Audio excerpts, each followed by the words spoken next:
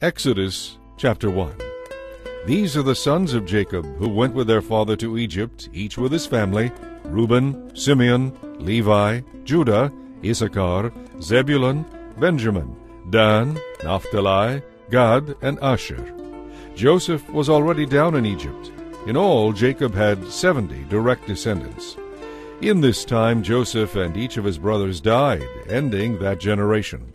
But their descendants had many children and grandchildren. In fact, they multiplied so quickly that they soon filled the land. Then a new king came to the throne of Egypt, who knew nothing about Joseph or what he had done. He told his people, "These Israelites are becoming a threat to us because there are so many of them. We must find a way to put an end to this. If we don't, and if war breaks out, they will join our enemies and fight against us. Then they will escape from the country."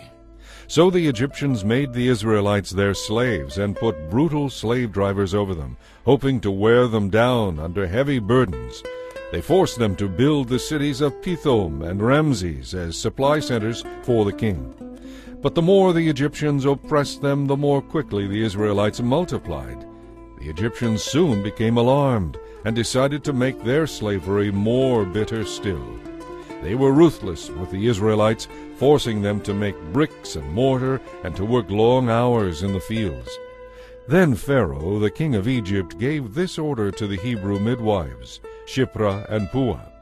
"When you help the Hebrew women give birth, kill all the boys as soon as they're born. Allow only the baby girls to live." But because the midwives feared God, they refused to obey the king and allowed the boys to live too. Then the king called for the midwives. "Why have you done this?" he demanded. "Why have you allowed the boys to live?" "Sir," they told him, "the Hebrew women are very strong. They have their babies so quickly that we cannot get there in time. They are not slow in giving birth like Egyptian women." So God blessed the midwives, and the Israelites continued to multiply, growing more and more powerful. And because the midwives feared God, he gave them families of their own. Then Pharaoh gave this order to all his people: "Throw all the newborn Israelite boys into the Nile River, but you may spare the baby girls." Chapter 2. During this time a man and a woman from the tribe of Levi got married. The woman became pregnant and gave birth to a son. She saw what a beautiful baby he was, and kept him hidden for 3 months.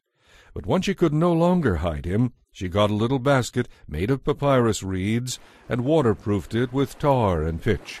She put the baby in the basket and laid it among the reeds along the edge of the Nile River. The baby's sister then stood at a distance, watching to see what would happen to him. Soon after this, one of Pharaoh's daughters came down to bathe in the river, and her servant girls walked along the riverbank. When the princess saw the little basket among the reeds, she told one of her servant girls to get it for her. As the princess opened it, she found the baby boy. His helpless cries touched her heart. "He must be one of the Hebrew children," she said. Then the baby's sister approached the princess. "Should I go and find one of the Hebrew women to nurse the baby for you?" she asked. "Yes, do," the princess replied. So the girl rushed home and called the baby's mother. "Take this child home and nurse him for me. The princess told her. I will pay you for your help." So the baby's mother took her baby home and nursed him. Later, when he was older, the child's mother brought him back to the princess, who adopted him as her son. The princess named him Moses, for she said, "I drew him out of the water." Many years later, when Moses had grown up, he went out to visit his people, the Israelites, and he saw how hard they were forced to work. During his visit, he saw an Egyptian beating one of the Hebrew slaves. After looking around to make sure no one was watching, Moses killed the Egyptian and buried him in the sand. The next day, as Moses was out visiting his people again, he saw 2 Hebrew men fighting. "What are you doing, hitting your neighbor like that?" Moses said to the one in the wrong. "Who do you think you are?" The man replied. "Who appointed you to be our prince and judge? Do you plan to kill me as you killed that Egyptian yesterday?" Moses was badly frightened because he realized that everyone knew what he had done. And sure enough, when Pharaoh heard about it, he gave orders to have Moses arrested and killed. But Moses fled from Pharaoh and escaped to the land of Midian. When Moses arrived in Midian, he sat down beside a well. Now it happened that the priest of Midian had 7 daughters who came regularly to this well to draw water and fill the water troughs for their father's flocks. But other shepherds would often come and chase the girls and their flocks away. This time, however, Moses came to their aid, rescuing the girls from the shepherds. Then he helped them draw water for their flocks. When the girls returned to Reuel, their father, he asked, "How did you get the flocks watered so quickly today?" An Egyptian rescued us from the shepherds. They told him. And then he drew water for us and watered our flocks. "Well, where is he then?" Their father asked. "Did you just leave him there? Go and invite him home for a meal." Moses was happy to accept the invitation, and he settled down to live with them. In time, Reuel gave Moses one of his daughters, Zipporah, to be his wife. Later they had a baby boy, and Moses named him Gershom, for he said, I have been a stranger in a foreign land. Years passed, and the king of Egypt died. But the Israelites still groaned beneath their burden of slavery. They cried out for help, and their pleas for deliverance rose up to God. God heard their cries, and remembered his covenant promise to Abraham, Isaac, and Jacob. He looked down on the Israelites, and felt deep concern for their welfare. Chapter 3. One day Moses was tending the flock of his father-in-law Jethro, the priest of Midian, and he went deep into the wilderness near Sinai, the mountain of God. Suddenly, the angel of the Lord appeared to him as a blazing fire in a bush. Moses was amazed, because the bush was engulfed in flames, but it didn't burn up. Amazing! Moses said to himself, Why isn't that bush burning up? I must go over to see this. When the Lord saw that he had caught Moses' attention, God called to him from the bush, Moses, Moses. Here I am, Moses replied. Do not come any closer, God told him. Take off your sandals, for you are standing on holy ground. Then he said, I am the God of your ancestors, the God of Abraham, the God of Isaac, and the God of Jacob. When Moses heard this, he hid his face in his hands, because he was afraid to look at God. Then the Lord told him, You can be sure I have seen the misery of my people in Egypt. I have heard their cries for deliverance from their harsh slave drivers. Yes, I am aware of their suffering. So I have come to rescue them from the Egyptians and lead them out of Egypt into their own good and spacious land. It is a land flowing with milk and honey, the land where the Canaanites, Hittites, Amorites, Perizzites, Hivites, and Jebusites live. The cries of the people of Israel have reached me, and I have seen how the Egyptians have oppressed them with heavy tasks. Now go, for I am sending you to Pharaoh. You will lead my people, the Israelites, out of Egypt. But who am I to appear before Pharaoh? Moses asked God. How can you expect me to lead the Israelites out of Egypt? Then God told him, I will be with you, and this will serve as proof that I have sent you. When you have brought the Israelites out of Egypt, you will return here to worship God at this very mountain. But Moses protested, If I go to the people of Israel and tell them, The God of your ancestors has sent me to you, they won't believe me. They will ask, Which God are you talking about? What is his name? Then what should I tell them? God replied, I am the one who always is. Just tell them, I am, has sent me to you. God also said, Tell them, the Lord, the God of your ancestors, the God of Abraham, the God of Isaac, and the God of Jacob, has sent me to you. This will be my name forever. It has always been my name, and it will be used throughout all generations. Now go and call together all the leaders of Israel. Tell them, The Lord, the God of your ancestors, the God of Abraham, Isaac, and Jacob, appeared to me in a burning bush. He said, You can be sure that I am watching over you, and have seen what is happening to you in Egypt. I promise to rescue you from the oppression of the Egyptians. I will lead you to the land now occupied by the Canaanites, Hittites, Amorites, Perizzites, Hivites, and Jebusites, a land flowing with milk and honey. The leaders of the people of Israel will accept your message. Then all of you must go straight to the king of Egypt and tell him, The Lord, the God of the Hebrews, has met with us. Let us go on a 3-day journey into the wilderness to offer sacrifices to the Lord our God.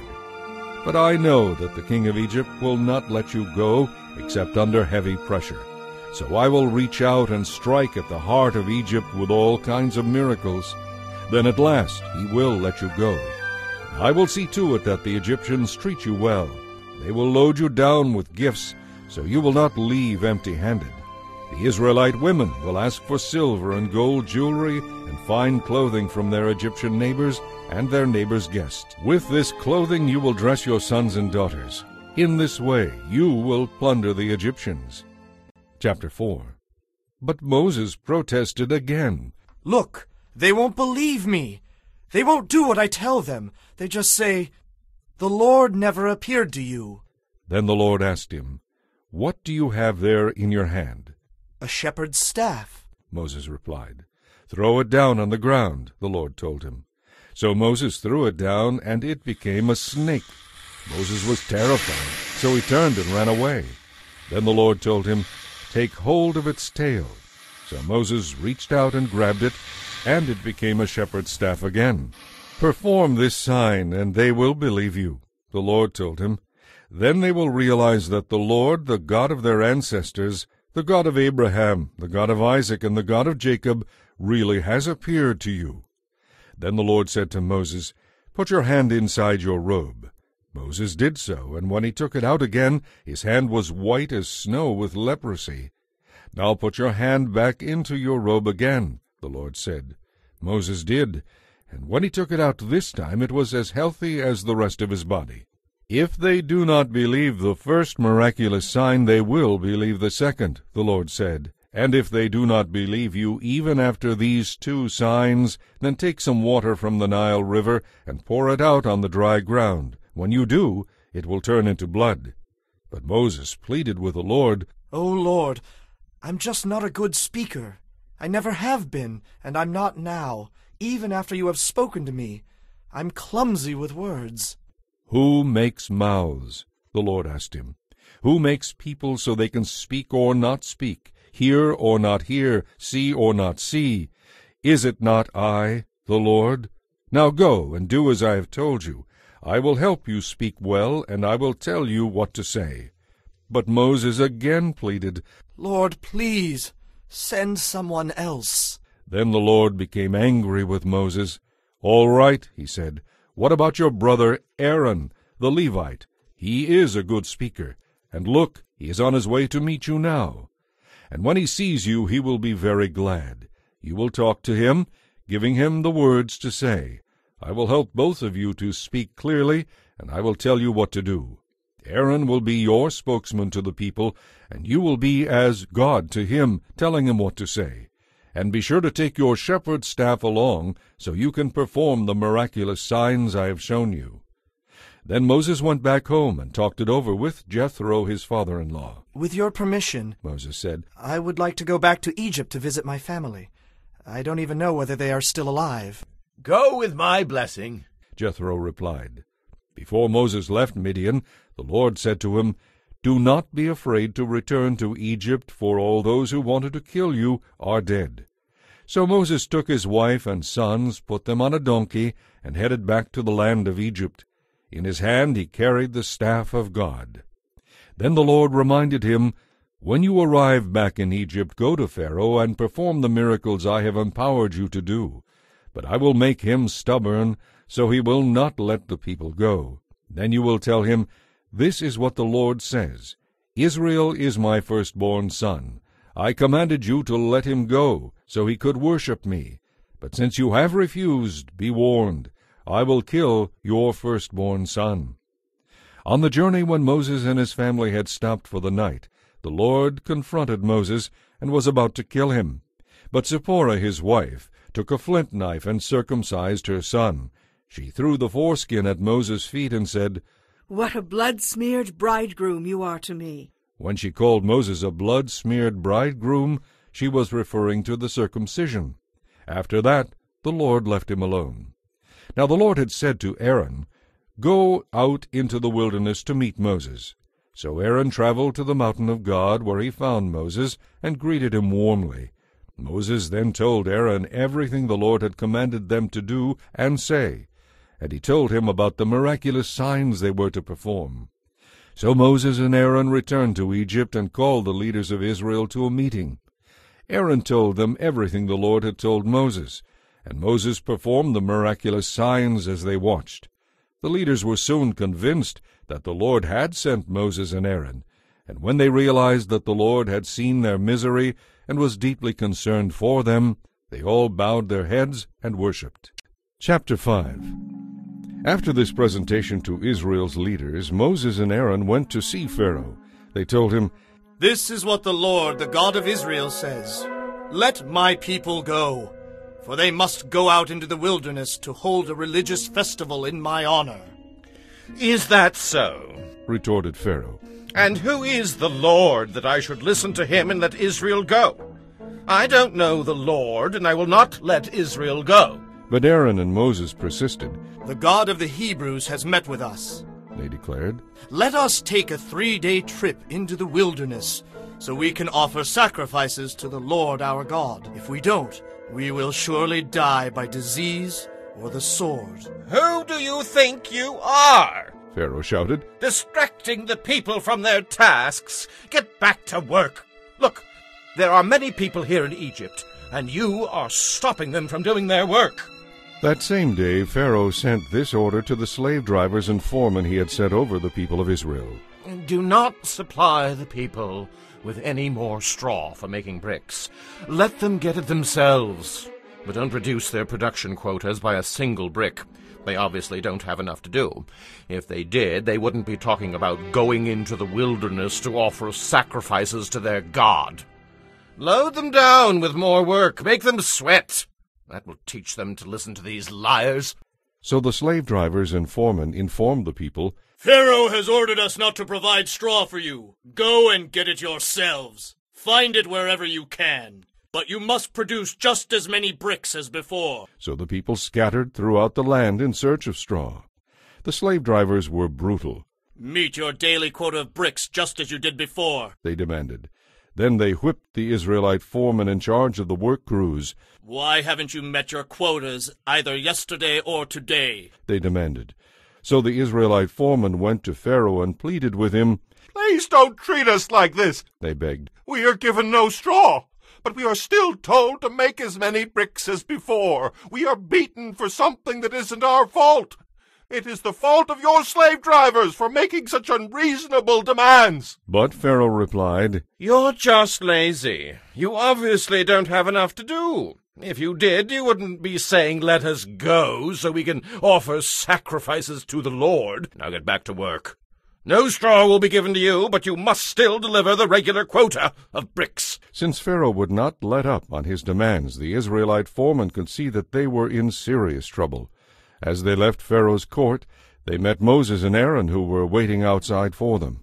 The foreman said to them, May the Lord judge you for getting us into this terrible situation with Pharaoh and his officials. You have given them an excuse to kill us. So Moses went back to the Lord and protested, Why have you mistreated your own people like this, Lord? Why did you send me? Since I gave Pharaoh your message, he has been even more brutal to your people. You have not even begun to rescue them. Chapter 6. Now you will see what I will do to Pharaoh, the Lord told Moses. When he feels my powerful hand upon him, he will let the people go. In fact, he will be so anxious to get rid of them that he will force them to leave his land. And God continued, I am the Lord. I appeared to Abraham, to Isaac, and to Jacob as God Almighty, though I did not reveal my name, the Lord, to them. And I entered into a solemn covenant with them. Under its terms I swore to give them the land of Canaan, where they were living. You can be sure that I have heard the groans of the people of Israel, who are now slaves to the Egyptians. I have remembered my covenant with them. Therefore say to the Israelites, I am the Lord, and I will free you from your slavery in Egypt. I will redeem you with mighty power and great acts of judgment. I will make you my own special people, and I will be your God. And you will know that I am the Lord your God, who has rescued you from your slavery in Egypt. I will bring you into the land I swore to give to Abraham, Isaac, and Jacob. It will be your very own property. I am the Lord. So Moses told the people what the Lord had said, but they wouldn't listen any more. They had become too discouraged by the increasing burden of their slavery. Then the Lord said to Moses, "Go back to Pharaoh, and tell him to let the people of Israel leave Egypt." But Lord, Moses objected, my own people won't listen to me anymore. How can I expect Pharaoh to listen? I'm no orator. But the Lord ordered Moses and Aaron to return to Pharaoh, king of Egypt, and to demand that he let the people of Israel leave Egypt. These are the ancestors of clans from some of Israel's tribes. The descendants of Reuben, Israel's oldest son, included Hanoch, Palu, Hezron, and Carmi. Their descendants became the clans of Reuben. The descendants of Simeon included Jemuel, Jamin, Ohad, Jachin, Zohar, and Shaul, whose mother was a Canaanite. Their descendants became the clans of Simeon. These are the descendants of Levi, listed according to their family groups. In the first generation were Gershon, Kohath, and Merari. Levi, their father, lived to be 137 years old. The descendants of Gershon included Libni and Shimei, each of whom is the ancestor of a clan. The descendants of Kohath included Amram, Ishar, Hebron, and Uzziel. Kohath lived to be 133 years old. The descendants of Merari included Malai and Mushai.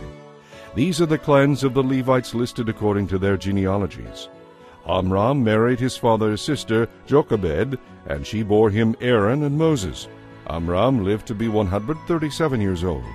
The descendants of Ishar included Korah, Nepheg, and Zikri. The descendants of Uzziel included Mishael, Elzaphan, and Sithri. Aaron married Elisheba, the daughter of Aminadab, and sister of Nashon, and she bore him Nadab, Abihu, Eleazar, and Ithamar.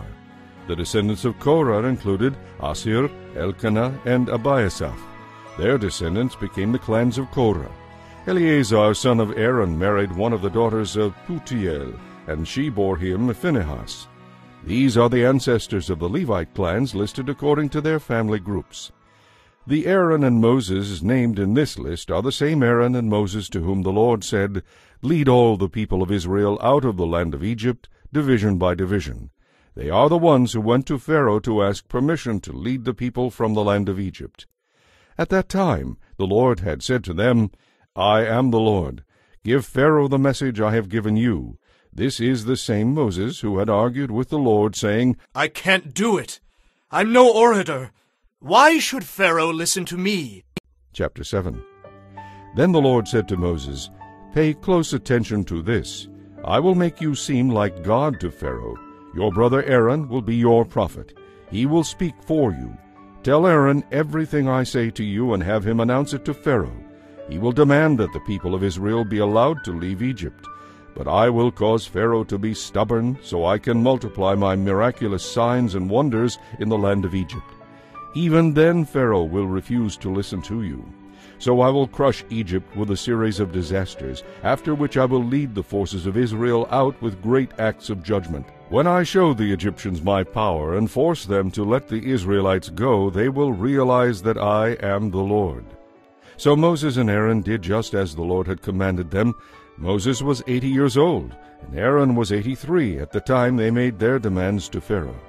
Then the Lord said to Moses and Aaron, "Pharaoh will demand that you show him a miracle to prove that God has sent you. When he makes this demand, say to Aaron, 'Throw down your shepherd's staff, and it will become a snake.'" So Moses and Aaron went to see Pharaoh, and they performed the miracle just as the Lord had told them. Aaron threw down his staff before Pharaoh and his court, and it became a snake. Then Pharaoh called in his wise men and magicians, and they did the same thing with their secret arts. Their staffs became snakes too. But then Aaron's snakes swallowed up their snakes. Pharaoh's heart, however, remained hard and stubborn. He still refused to listen, just as the Lord had predicted. Then the Lord said to Moses, "Pharaoh is very stubborn, and he continues to refuse to let the people go. So go to Pharaoh in the morning as he goes down to the river. Stand on the river bank and meet him there.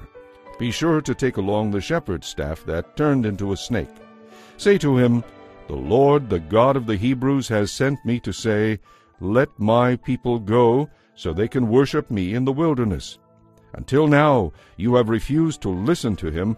Now the Lord says, you are going to find out that I am the Lord. Look, I will hit the water of the Nile with this staff, and the river will turn to blood. The fish in it will die, and the river will stink. The Egyptians will not be able to drink any water from the Nile." Then the Lord said to Moses, "Tell Aaron to point his staff toward the waters of Egypt, all its rivers, canals, marshes, and reservoirs. Everywhere in Egypt the water will turn into blood, even the water stored in wooden bowls and stone pots in the people's homes." So Moses and Aaron did just as the Lord had commanded them. As Pharaoh and all of his officials watched, Moses raised his staff and hit the water of the Nile. Suddenly the whole river turned to blood. The fish in the river died, and the water became so foul that the Egyptians couldn't drink it. There was blood everywhere throughout the land of Egypt. But again the magicians of Egypt used their secret arts, and they too turned water into blood. So Pharaoh's heart remained hard and stubborn. He refused to listen to Moses and Aaron, just as the Lord had predicted. Pharaoh returned to his palace and put the whole thing out of his mind. Then the Egyptians dug wells along the riverbank to get drinking water, for they couldn't drink from the river. An entire week passed from the time the Lord turned the water of the Nile to blood. Chapter 8. Then the Lord said to Moses, "Go to Pharaoh once again and tell him, 'This is what the Lord says. Let my people go so they can worship me. If you refuse, then listen carefully to this. I will send vast hordes of frogs across your entire land, from one border to the other. The Nile River will swarm with them. They will come up out of the river and into your houses, even into your bedrooms and onto your beds. Every home in Egypt will be filled with them. They will fill even your ovens and your kneading bowls. You and your people will be overwhelmed by frogs." Then the Lord said to Moses, "Tell Aaron to point his shepherd's staff toward all the rivers, canals, and marshes of Egypt, so there will be frogs in every corner of the land." Aaron did so, and frogs covered the whole land of Egypt. But the magicians were able to do the same thing with their secret arts. They too caused frogs to come up on the land. Then Pharaoh summoned Moses and Aaron and begged, "Plead with the Lord to take the frogs away from me and my people. I will let the people go, so they can offer sacrifices to the Lord." "You set the time," Moses replied. "Tell me when you want me to pray for you, your officials, and your people. I will pray that you and your houses will be rid of the frogs. Then only the frogs in the Nile River will remain alive." "Do it tomorrow," Pharaoh said. "All right," Moses replied. "It will be as you have said. Then you will know that no one is as powerful as the Lord our God. All the frogs will be destroyed, except those in the river." So Moses and Aaron left Pharaoh, and Moses pleaded with the Lord about the frogs he had sent. And the Lord did as Moses had promised. The frogs in the houses, the courtyards, and the fields all died. They were piled into great heaps, and a terrible stench filled the land. But when Pharaoh saw that the frogs were gone, he hardened his heart. He refused to listen to Moses and Aaron, just as the Lord had predicted. So the Lord said to Moses, "Tell Aaron to strike the dust with his staff. The dust will turn into swarms of gnats throughout the land of Egypt." So Moses and Aaron did just as the Lord had commanded them. Suddenly gnats infested the entire land, covering the Egyptians and their animals. All the dust in the land of Egypt turned into gnats. Pharaoh's magicians tried to do the same thing with their secret arts, but this time they failed, and the gnats covered all the people and animals. "This is the finger of God!" the magicians exclaimed to Pharaoh. But Pharaoh's heart remained hard and stubborn. He wouldn't listen to them, just as the Lord had predicted. Next the Lord told Moses, "Get up early in the morning and meet Pharaoh as he goes down to the river. Say to him, 'This is what the Lord says. Let my people go so they can worship me. If you refuse, I will send swarms of flies throughout Egypt. Your homes will be filled with them, and the ground will be covered with them. But it will be very different in the land of Goshen, where the Israelites live. No flies will be found there.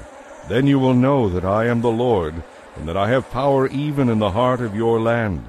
I will make a clear distinction between your people and my people. This miraculous sign will happen tomorrow." And the Lord did just as he had said. There were terrible swarms of flies in Pharaoh's palace and in every home in Egypt. The whole country was thrown into chaos by the flies. Pharaoh hastily called from Moses and Aaron. "All right, go ahead and offer sacrifices to your God," he said. "But do it here in this land. Don't go out into the wilderness." But Moses replied, That won't do. The Egyptians would detest the sacrifices that we offer to the Lord our God. If we offer them here where they can see us, they will be sure to stone us. We must take a 3-day trip into the wilderness to offer sacrifices to the Lord our God, just as he has commanded us." "All right, go ahead," Pharaoh replied. "I will let you go to offer sacrifices to the Lord your God in the wilderness. But don't go too far away. Now hurry and pray for me." As soon as I go, Moses said, I will ask the Lord to cause the swarms of flies to disappear from you and all your people. But I am warning you, don't change your mind again and refuse to let the people go to sacrifice to the Lord. So Moses left Pharaoh and asked the Lord to remove all the flies. And the Lord did as Moses asked, and caused the swarms to disappear. Not a single fly remained in the land. But Pharaoh hardened his heart again, and refused to let the people go. Chapter 9. Go back to Pharaoh, the Lord commanded Moses. Tell him, this is what the Lord, the God of the Hebrews, says. Let my people go so they can worship me. If you continue to oppress them and refuse to let them go, the Lord will send a deadly plague to destroy your horses, donkeys, camels, cattle, and sheep. But the Lord will again make a distinction between the property of the Israelites and that of the Egyptians. Not a single one of Israel's livestock will die. The Lord announced that he would send the plague the very next day, and he did it just as he had said. The next morning all the livestock of the Egyptians began to die. But the Israelites didn't lose a single animal from their flocks and herds. Pharaoh sent officials to see whether it was true that none of the Israelites' animals were dead. But even after he found it to be true, his heart remained stubborn. He still refused to let the people go. Then the Lord said to Moses and Aaron, Take soot from a furnace, and have Moses toss it into the sky while Pharaoh watches.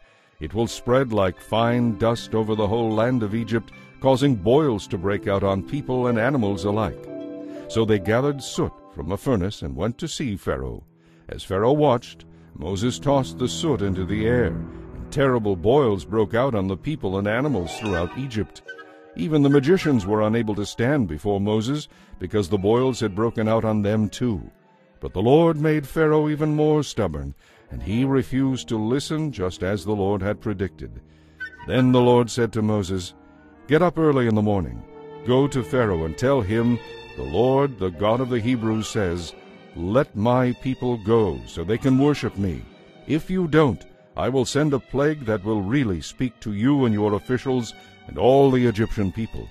I will prove to you that there is no other God like me in all the earth.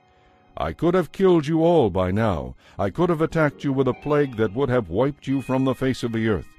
But I have let you live for this reason, that you might see my power, and that my fame might spread throughout the earth. But you are still lording it over my people, and you refuse to let them go. So tomorrow at this time I will send a hailstorm worse than any in all of Egypt's history. Quick, order your livestock and servants to come in from the fields. Every person or animal left outside will die beneath the hail. Some of Pharaoh's officials believed what the Lord said. They immediately brought their livestock and servants in from the fields. But those who had no respect for the word of the Lord left them out in the open. Then the Lord said to Moses, Lift your hand toward the sky, and cause the hail to fall throughout Egypt, on the people, the animals, and the crops. So Moses lifted his staff toward the sky, and the Lord sent thunder and hail, and lightning struck the earth. The Lord sent a tremendous hailstorm against all the land of Egypt. Never in all the history of Egypt had there been a storm like that, with such severe hail and continuous lightning. It left all of Egypt in ruins. Everything left in the fields was destroyed, people, animals, and crops alike. Even all the trees were destroyed. The only spot in all Egypt without hail that day was the land of Goshen, where the people of Israel lived. Then Pharaoh urgently sent for Moses and Aaron. I finally admit my fault, he confessed. The Lord is right, and my people and I are wrong. please beg the Lord to end this terrifying thunder and hail. I will let you go at once." "All right," Moses replied. "as soon as I leave the city, I will lift my hands and pray to the Lord. Then the thunder and hail will stop. This will prove to you that the earth belongs to the Lord. But as for you and your officials, I know that you still do not fear the Lord God as you should." All the flax and barley were destroyed because the barley was ripe and the flax was in bloom.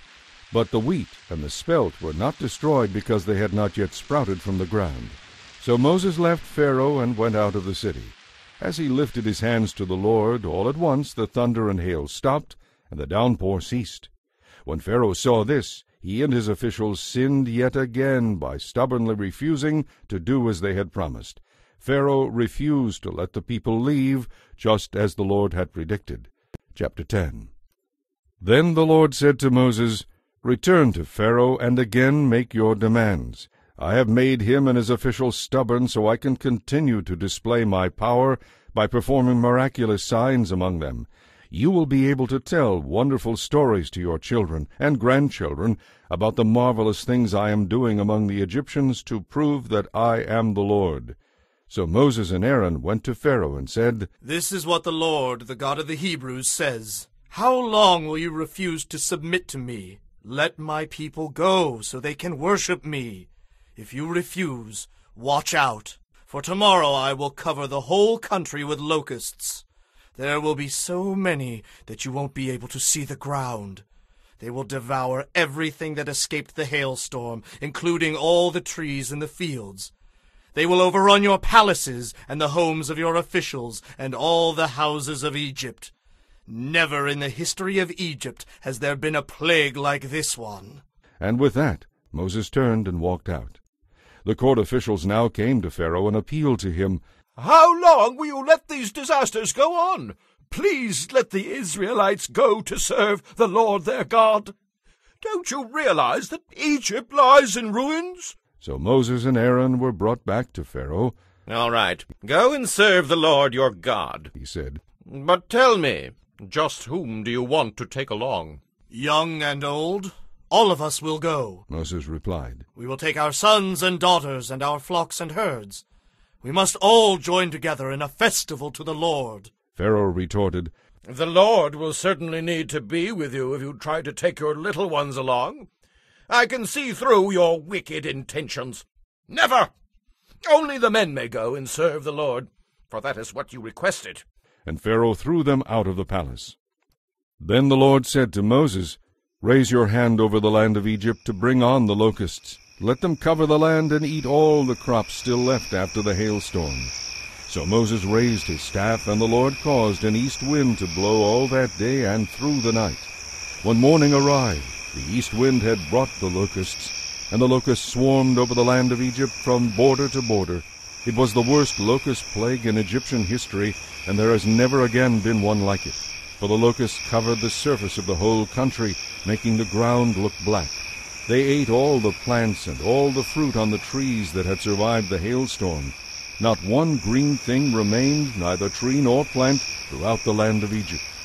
Pharaoh quickly sent for Moses and Aaron. "I confess my sin against the Lord your God, and against you," he said to them.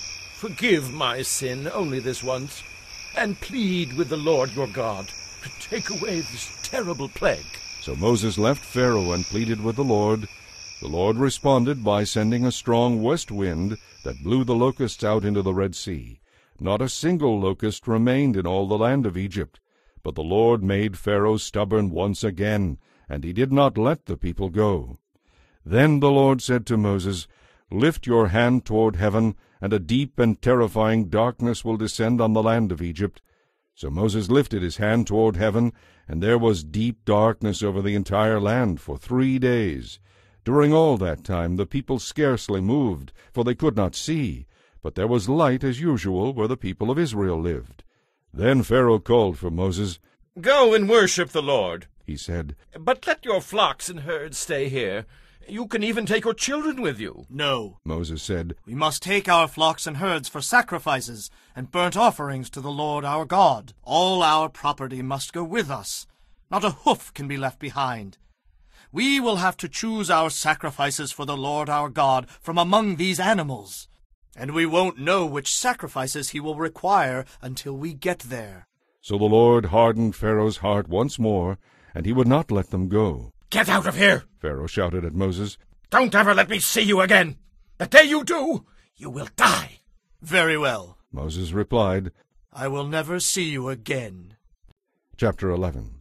Then the Lord said to Moses, "I will send just one more disaster on Pharaoh and the land of Egypt. After that, Pharaoh will let you go. In fact, he will be so anxious to get rid of you that he will practically force you to leave the country.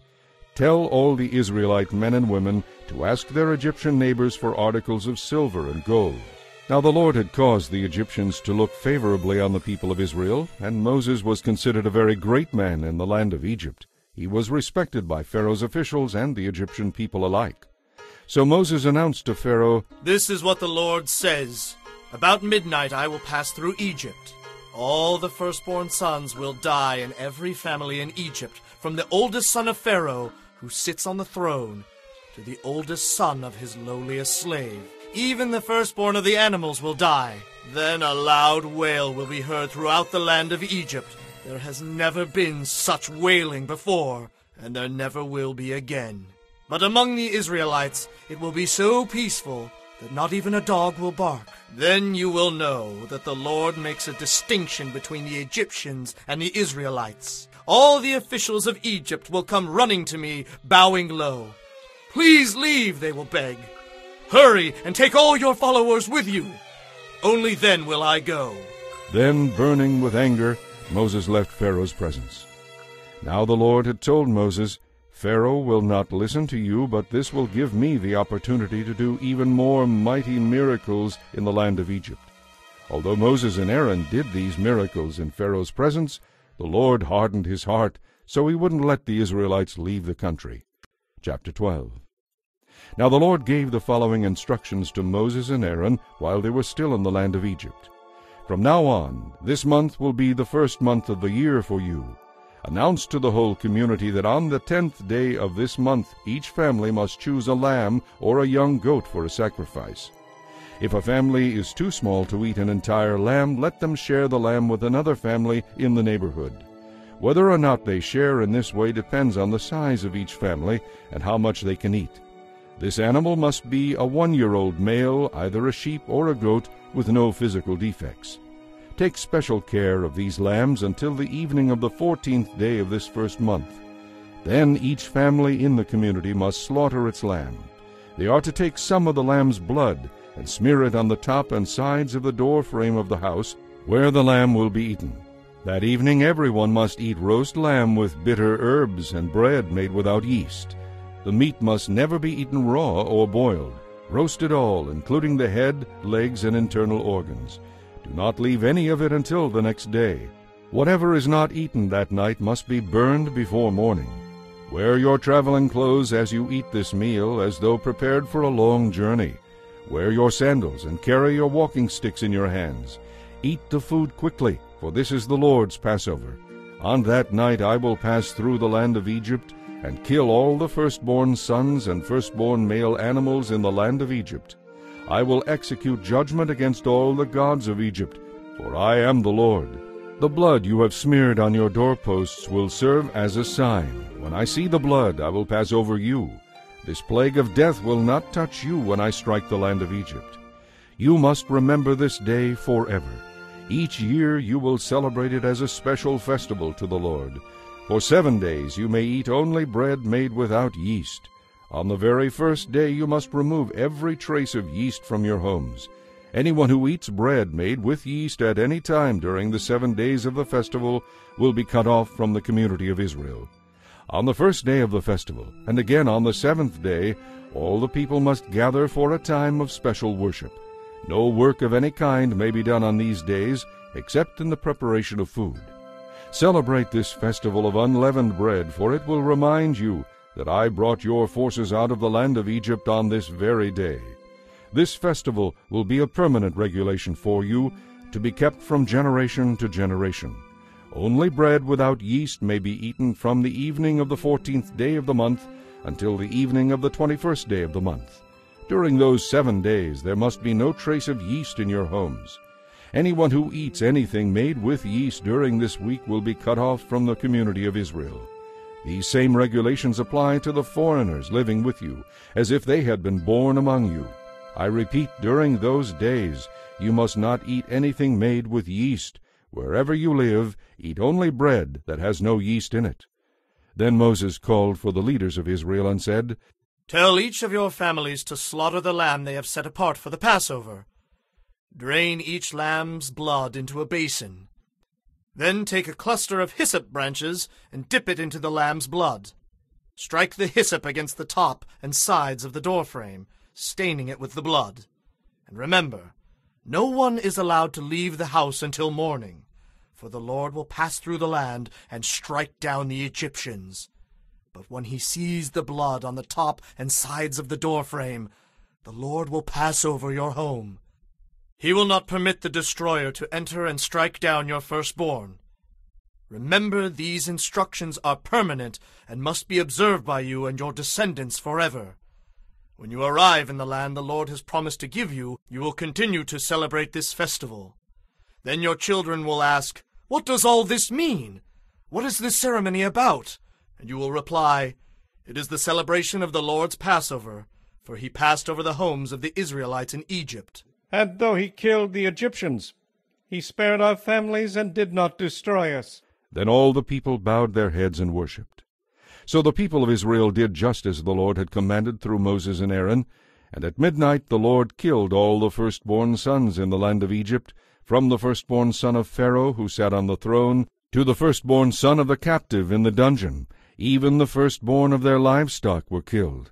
Pharaoh and his officials and all the people of Egypt woke up during the night, and loud wailing was heard throughout the land of Egypt. There was not a single house where someone had not died. Pharaoh sent for Moses and Aaron during the night. Leave us! He cried, Go away, all of you! Go and serve the Lord as you have requested. Take your flocks and herds and be gone! Go! But give me a blessing as you leave. All the Egyptians urged the people of Israel to get out of the land as quickly as possible, for they thought, We will all die. The Israelites took with them their bread dough made without yeast. They wrapped their kneading bowls in their spare clothing and carried them on their shoulders. And the people of Israel did as Moses had instructed, and asked the Egyptians for clothing and articles of silver and gold. The Lord caused the Egyptians to look favorably on the Israelites, and they gave the Israelites whatever they asked for. So like a victorious army, they plundered the Egyptians. That night the people of Israel left Ramses and started for Succoth. There were about 600,000 men, plus all the women and children, and they were all traveling on foot. Many people who were not Israelites went with them, along with the many flocks and herds. Whenever they stopped to eat, they baked bread from the yeastless dough they had brought from Egypt. It was made without yeast, because the people were rushed out of Egypt and had no time to wait for bread to rise. The people of Israel had lived in Egypt for 430 years. In fact, it was on the last day of the 430th year that all the Lord's forces left the land. This night had been reserved by the Lord to bring his people out from the land of Egypt, so this same night now belongs to him.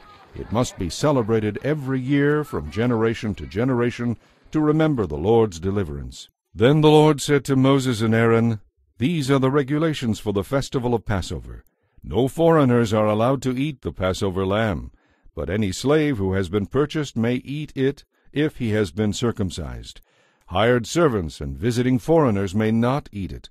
All who eat the lamb must eat it together in one house. You must not carry any of its meat outside, and you may not break any of its bones. The whole community of Israel must celebrate this festival at the same time. If there are foreigners living among you who want to celebrate the Lord's Passover, let all the males be circumcised. Then they may come and celebrate the Passover with you. They will be treated just as if they had been born among you. But an uncircumcised male may never eat of the Passover lamb. This law applies to everyone, whether a native-born Israelite or a foreigner who has settled among you. So the people of Israel followed all the Lord's instructions to Moses and Aaron. And that very day the Lord began to lead the people of Israel out of Egypt, division by division. Chapter 13. Then the Lord said to Moses, Dedicate to me all the firstborn sons of Israel, and every firstborn male animal. They are mine. So Moses said to the people, This is a day to remember forever, the day you left Egypt, the place of your slavery. For the Lord has brought you out by his mighty power. Remember, you are not to use any yeast. This day in early spring will be the anniversary of your exodus. You must celebrate this day when the Lord brings you into the land of the Canaanites, Hittites, Amorites, Hivites, and Jebusites. This is the land he swore to give your ancestors, a land flowing with milk and honey. For 7 days you will eat only bread without yeast, and on the 7th day you will celebrate a great feast to the Lord. Eat only bread without yeast during those 7 days. In fact, there must be no yeast in your homes or anywhere within the borders of your land during this time. During these festival days each year, you must explain to your children why you are celebrating. Say to them, This is a celebration of what the Lord did for us when we left Egypt. This annual festival will be a visible reminder to you, like a mark branded on your hands or your forehead. Let it remind you always to keep the Lord's instructions in your minds and on your lips. After all, it was the Lord who rescued you from Egypt with great power. So celebrate this festival at the appointed time each year. And remember these instructions when the Lord brings you into the land he swore to give your ancestors long ago, the land where the Canaanites are now living. All firstborn sons and firstborn male animals must be presented to the Lord. A firstborn male donkey may be redeemed from the Lord by presenting a lamb in its place. But if you decide not to make the exchange, the donkey must be killed by breaking its neck. However, you must redeem every firstborn son. And in the future, your children will ask you, What does all this mean? Then you will tell them, With mighty power the Lord brought us out of Egypt from our slavery. Pharaoh refused to let us go, so the Lord killed all the firstborn males throughout the land of Egypt, both people and animals. That is why we now offer all the firstborn males to the Lord, except that the firstborn sons are always redeemed.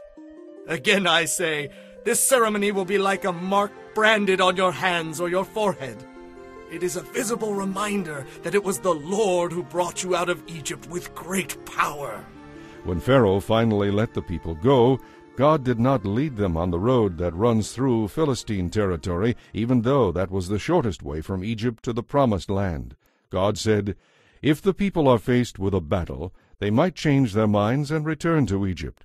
So God led them along a route through the wilderness toward the Red Sea, and the Israelites left Egypt like a marching army.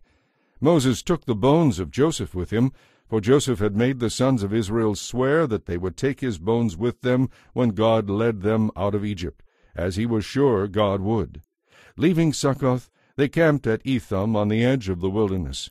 The Lord guided them by a pillar of cloud during the day and a pillar of fire at night. That way they could travel whether it was day or night. And the Lord did not remove the pillar of cloud or pillar of fire from their sight. Chapter 14. Then the Lord gave these instructions to Moses. Tell the people to march toward Pi-hahiroth between Migdol and the sea. Camp there along the shore opposite Baal-Zephon. Then Pharaoh will think, Those Israelites are confused. They are trapped between the wilderness and the sea. And once again I will harden Pharaoh's heart, and he will chase after you. I have planned this so I will receive great glory at the expense of Pharaoh and his armies. After this, the Egyptians will know that I am the Lord. So the Israelites camped there as they were told. When word reached the king of Egypt that the Israelites were not planning to return to Egypt after 3 days, Pharaoh and his officials changed their minds. What have we done, letting all these slaves get away? They asked. So Pharaoh called out his troops and led the chase in his chariot. He took with him 600 of Egypt's best chariots, along with the rest of the chariots of Egypt, each with a commander. The Lord continued to strengthen Pharaoh's resolve, and he chased after the people of Israel who had escaped so defiantly. All the forces in Pharaoh's army, all his horses, chariots, and charioteers, were used in the chase. The Egyptians caught up with the people of Israel as they were camped beside the shore near Pi-hahiroth, across from Baal-zephon. As Pharaoh and his army approached, the people of Israel could see them in the distance, marching toward them. The people began to panic, and they cried out to the Lord for help. Then they turned against Moses and complained, "Why did you bring us out here to die in the wilderness? Weren't there enough graves for us in Egypt? Why did you make us leave? Didn't we tell you to leave us alone while we were still in Egypt? Our Egyptian slavery was far better than dying out here in the wilderness." But Moses told the people, "Don't be afraid. Just stand where you are and watch the Lord rescue you. The Egyptians that you see today will never be seen again. The Lord himself will fight for you. You won't have to lift a finger in your defense." Then the Lord said to Moses, "Why are you crying out to me? Tell the people to get moving. Use your shepherd's staff, hold it out over the water, and a path will open up before you through the sea. Then all the people of Israel will walk through on dry ground. Yet I will harden the hearts of the Egyptians, and they will follow the Israelites into the sea. Then I will receive great glory at the expense of Pharaoh and his armies, chariots and charioteers. When I am finished with Pharaoh and his army, all Egypt will know that I am the Lord." Then the angel of God, who had been leading the people of Israel, moved to a position behind them, and the pillar of cloud also moved around behind them. The cloud settled between the Israelite and Egyptian camps. As night came, the pillar of cloud turned into a pillar of fire, lighting the Israelite camp. But the cloud became darkness to the Egyptians, and they couldn't find the Israelites. Then Moses raised his hand over the sea, and the Lord opened up a path through the water with a strong east wind. The wind blew all that night, turning the seabed into dry land. So the people of Israel walked through the sea on dry ground, with walls of water on each side. Then the Egyptians, all of Pharaoh's horses, chariots, and charioteers, followed them across the bottom of the sea. But early in the morning the Lord looked down on the Egyptian army from the pillar of fire and cloud, and he threw them into confusion. Their chariot wheels began to come off, making their chariots impossible to drive. "Let's get out of here!" The Egyptians shouted. "The Lord is fighting for Israel against us!" When all the Israelites were on the other side, the Lord said to Moses, "Raise your hand over the sea again. Then the waters will rush back over the Egyptian chariots and charioteers." So as the sun began to rise, Moses raised his hand over the sea. The water roared back into its usual place, and the Lord swept the terrified Egyptians into the surging currents. The waters covered all the chariots and charioteers, the entire army of Pharaoh. Of all the Egyptians who had chased the Israelites into the sea, not a single one survived. The people of Israel had walked through the middle of the sea on dry land, as the water stood up like a wall on both sides. This was how the Lord rescued Israel from the Egyptians that day. And the Israelites could see the bodies of the Egyptians washed up on the shore. When the people of Israel saw the mighty power that the Lord had displayed against the Egyptians, they feared the Lord and put their faith in him and his servant Moses. Chapter 15. Then Moses and the people of Israel sang this song to the Lord. "I will sing to the Lord, for he has triumphed gloriously. He has thrown both horse and rider into the sea. The Lord is my strength and my song. He has become my victory. He is my God, and I will praise him. He is my father's God, and I will exalt him. The Lord is a warrior. Yes, the Lord is his name. Pharaoh's chariots and armies he has thrown into the sea. The very best of Pharaoh's officers have been drowned in the Red Sea. The deep waters have covered them. They sank to the bottom like a stone. Your right hand, O Lord, is glorious in power. Your right hand, O Lord, dashes the enemy to pieces. In the greatness of your majesty, you overthrew those who rose against you. Your anger flashed forth. It consumed them as fire burns straw. At the blast of your breath, the waters piled up. The surging waters stood straight like a wall. In the middle of the sea, the waters became hard. The enemy said, I will chase them, catch up with them, and destroy them. I will divide the plunder, avenging myself against them. I will unsheathe my sword, my power will destroy them. But with a blast of your breath, the sea covered them. They sank like lead in the mighty waters. Who else among the gods is like you, O Lord?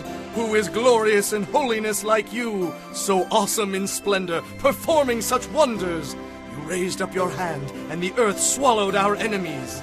With unfailing love you will lead this people whom you have ransomed. You will guide them in your strength to the place where your holiness dwells. The nations will hear and tremble. Anguish will grip the people of Philistia. The leaders of Edom will be terrified. The nobles of Moab will tremble. All the people of Canaan will melt with fear. Terror and dread will overcome them. Because of your great power, they will be silent like a stone. Until your people pass by, O Lord, until the people whom you purchased pass by. You will bring them in and plant them on your own mountain, the place you have made as your home, O Lord, the sanctuary, O Lord, that your hands have made.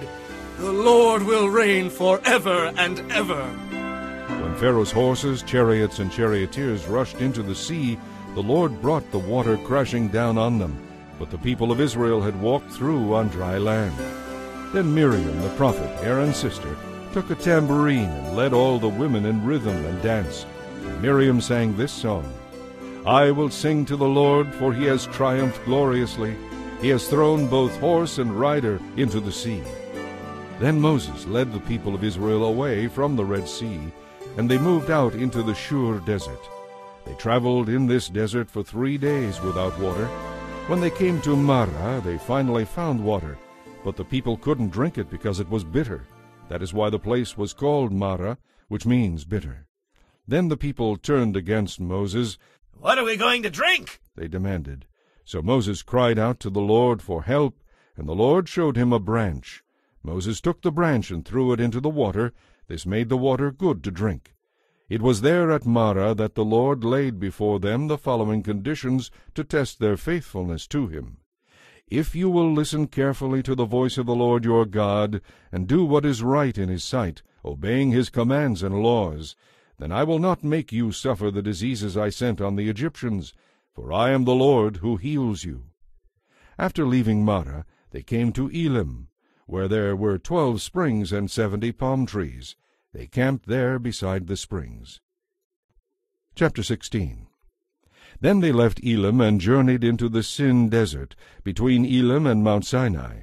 They arrived there a month after leaving Egypt. There, too, the whole community of Israel spoke bitterly against Moses and Aaron. Oh, that we were back in Egypt, they moaned.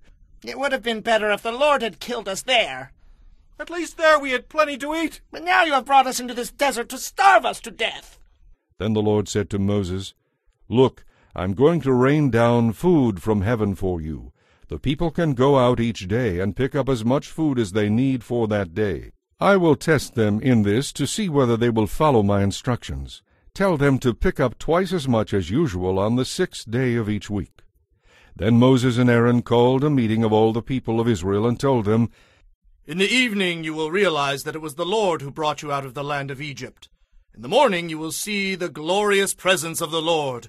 He has heard your complaints, which are against the Lord and not against us. The Lord will give you meat to eat in the evening and bread in the morning, for he has heard all your complaints against him. Yes, your complaints are against the Lord, not against us. Then Moses said to Aaron, Say this to the entire community of Israel. Come into the Lord's presence and hear his reply to your complaints. And as Aaron spoke to the people, they looked out toward the desert. Within the guiding cloud they could see the awesome glory of the Lord. And the Lord said to Moses, I have heard the people's complaints. Now tell them, in the evening you will have meat to eat, and in the morning you will be filled with bread. Then you will know that I am the Lord your God. That evening vast numbers of quail arrived and covered the camp. The next morning the desert all around the camp was wet with dew. When the dew disappeared later in the morning, thin flakes, white like frost, covered the ground. The Israelites were puzzled when they saw it. What is it? They asked. And Moses told them, It is the food the Lord has given you. The Lord says that each household should gather as much as it needs. Pick up 2 quarts for each person. So the people of Israel went out and gathered this food, some getting more and some getting less. By gathering 2 quarts for each person, everyone had just enough. Those who gathered a lot had nothing left over, and those who gathered only a little had enough. Each family had just what it needed. Then Moses told them, "Do not keep any of it overnight." But of course some of them didn't listen and kept some of it until morning. But then it was full of maggots and had a terrible smell, and Moses was very angry with them. The people gathered the food morning by morning, each family according to its need. And as the sun became hot, the food they had not picked up melted and disappeared. On the 6th day there was twice as much as usual on the ground, 4 quarts for each person instead of 2. The leaders of the people came and asked Moses why this had happened. He replied, "The Lord has appointed tomorrow as a day of rest, a holy Sabbath to the Lord. On this day we will rest from our normal daily tasks. So bake or boil as much as you want today, and set aside what is left for tomorrow." The next morning the leftover food was wholesome and good, without maggots or odor. Moses said, "This is your food for today is a Sabbath to the Lord. There will be no food on the ground today. Gather the food for 6 days, but the 7th day is a Sabbath. There will be no food on the ground for you on that day." Some of the people went out anyway to gather food, even though it was the Sabbath day, but there was none to be found. "How long will these people refuse to obey my commands and instructions?" the Lord asked Moses. "Do they not realize that I have given them the 7th day, the Sabbath, as a day of rest? That is why I give you twice as much food on the 6th day, so there will be enough for 2 days. On the Sabbath day you must stay in your places. Do not pick up food from the ground on that day." So the people rested on the 7th day. In time the food became known as manna. It was white like coriander seed, and it tasted like honey cakes. Then Moses gave them this command from the Lord. "Take 2 quarts of manna and keep it forever as a treasured memorial of the Lord's provision. By doing this, later generations will be able to see the bread that the Lord provided in the wilderness when he brought you out of Egypt." Moses said to Aaron, "Get a container and put 2 quarts of manna into it. Then store it in a sacred place as a reminder for all future generations." Aaron did this just as the Lord had commanded Moses. He eventually placed it for safekeeping in the Ark of the Covenant. So the people of Israel ate manna for 40 years, until they arrived in the land of Canaan, where there were crops to eat. The container used to measure the manna was an omer, which held about 2 quarts. Chapter 17. At the Lord's command, the people of Israel left the Sin desert and moved from place to place. Eventually they came to Rephidim, but there was no water to be found there. So once more the people grumbled and complained to Moses. "Give us water to drink," they demanded. "Quiet!" Moses replied. "Why are you arguing with me? And why are you testing the Lord?" But tormented by thirst, they continued to complain. "Why did you ever take us out of Egypt? Why did you bring us here? We, our children, and our livestock will all die." Then Moses pleaded with the Lord. "What should I do with these people? They are about to stone me." The Lord said to Moses, "Take your shepherd's staff, the one you used when you struck the water of the Nile. Then call some of the leaders of Israel and walk on ahead of the people. I will meet you by the rock at Mount Sinai.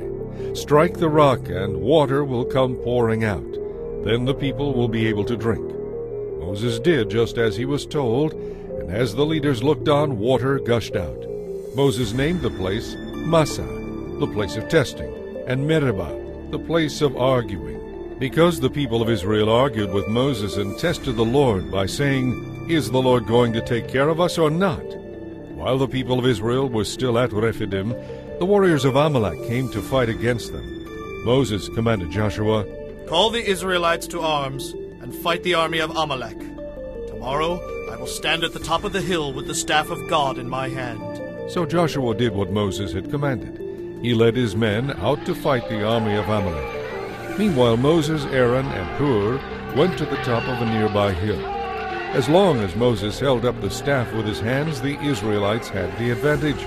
But whenever he lowered his hands, the Amalekites gained the upper hand. Moses' arms finally became too tired to hold up the staff any longer.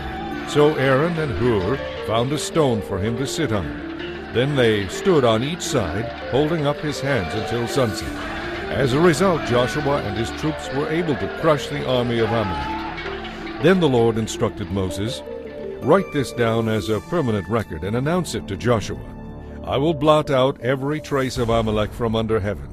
Moses built an altar there and called it, The Lord is my banner. He said, They have dared to raise their fist against the Lord's throne. So now the Lord will be at war with Amalek generation after generation. Chapter 18.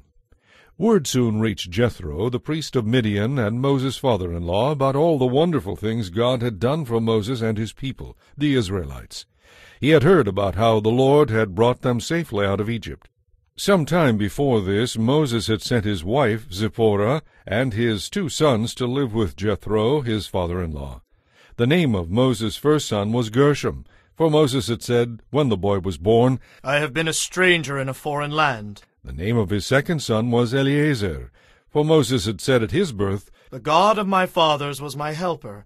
He delivered me from the sword of Pharaoh. Jethro now came to visit Moses, and he brought Moses' wife and 2 sons with him. They arrived while Moses and the people were camped near the mountain of God. Moses was told, Jethro, your father-in-law, has come to visit you. Your wife and your 2 sons are with him. So Moses went out to meet his father-in-law. He bowed to him respectfully and greeted him warmly. They asked about each other's health, and then went to Moses' tent to talk further. Moses told his father-in-law about everything the Lord had done to rescue Israel from Pharaoh and the Egyptians. He also told him about the problems they had faced along the way, and how the Lord had delivered his people from all their troubles. Jethro was delighted when he heard about all that the Lord had done for Israel as he brought them out of Egypt. Praise be to the Lord, Jethro said, for he has saved you from the Egyptians and from Pharaoh. He has rescued Israel from the power of Egypt. I know now that the Lord is greater than all other gods, because his people have escaped from the proud and cruel Egyptians. Then Jethro presented a burnt offering and gave sacrifices to God. As Jethro was doing this, Aaron and the leaders of Israel came out to meet him. They all joined him in a sacrificial meal in God's presence. The next day Moses sat as usual to hear the people's complaints against each other. They were lined up in front of him from morning till evening. When Moses' father-in-law saw all that Moses was doing for the people, he said, Why are you trying to do all this alone? The people have been standing here all day to get your help. Moses replied, Well, the people come to me to seek God's guidance. When an argument arises, I am the one who settles the case. I inform the people of God's decisions and teach them his laws and instructions. This is not good, his father-in-law exclaimed. You're going to wear yourself out, and the people too. This job is too heavy a burden for you to handle all by yourself. Now, let me give you a word of advice, and may God be with you. You should continue to be the people's representative before God, bringing him their questions to be decided. You should tell them God's decisions, teach them God's laws and instructions, and show them how to conduct their lives. But find some capable, honest men who fear God and hate bribes. Appoint them as judges over groups of 1,000, 150, and 10. These men can serve the people, resolving all the ordinary cases. Anything that is too important or too complicated can be brought to you, but they can take care of the smaller matters themselves. They will help you carry the load, making the task easier for you. If you follow this advice, and if God directs you to do so, then you will be able to endure the pressures, and all these people will go home in peace. Moses listened to his father-in-law's advice and followed his suggestions. He chose capable men from all over Israel and made them judges over the people. They were put in charge of groups of 1,000, 150, and 10. These men were constantly available to administer justice. They brought the hard cases to Moses, but they judged the smaller matters themselves. Soon after this, Moses said goodbye to his father-in-law, who returned to his own land. Chapter 19. The Israelites arrived in the wilderness of Sinai exactly 2 months after they left Egypt. After breaking camp at Rephidim, they came to the base of Mount Sinai and set up camp there.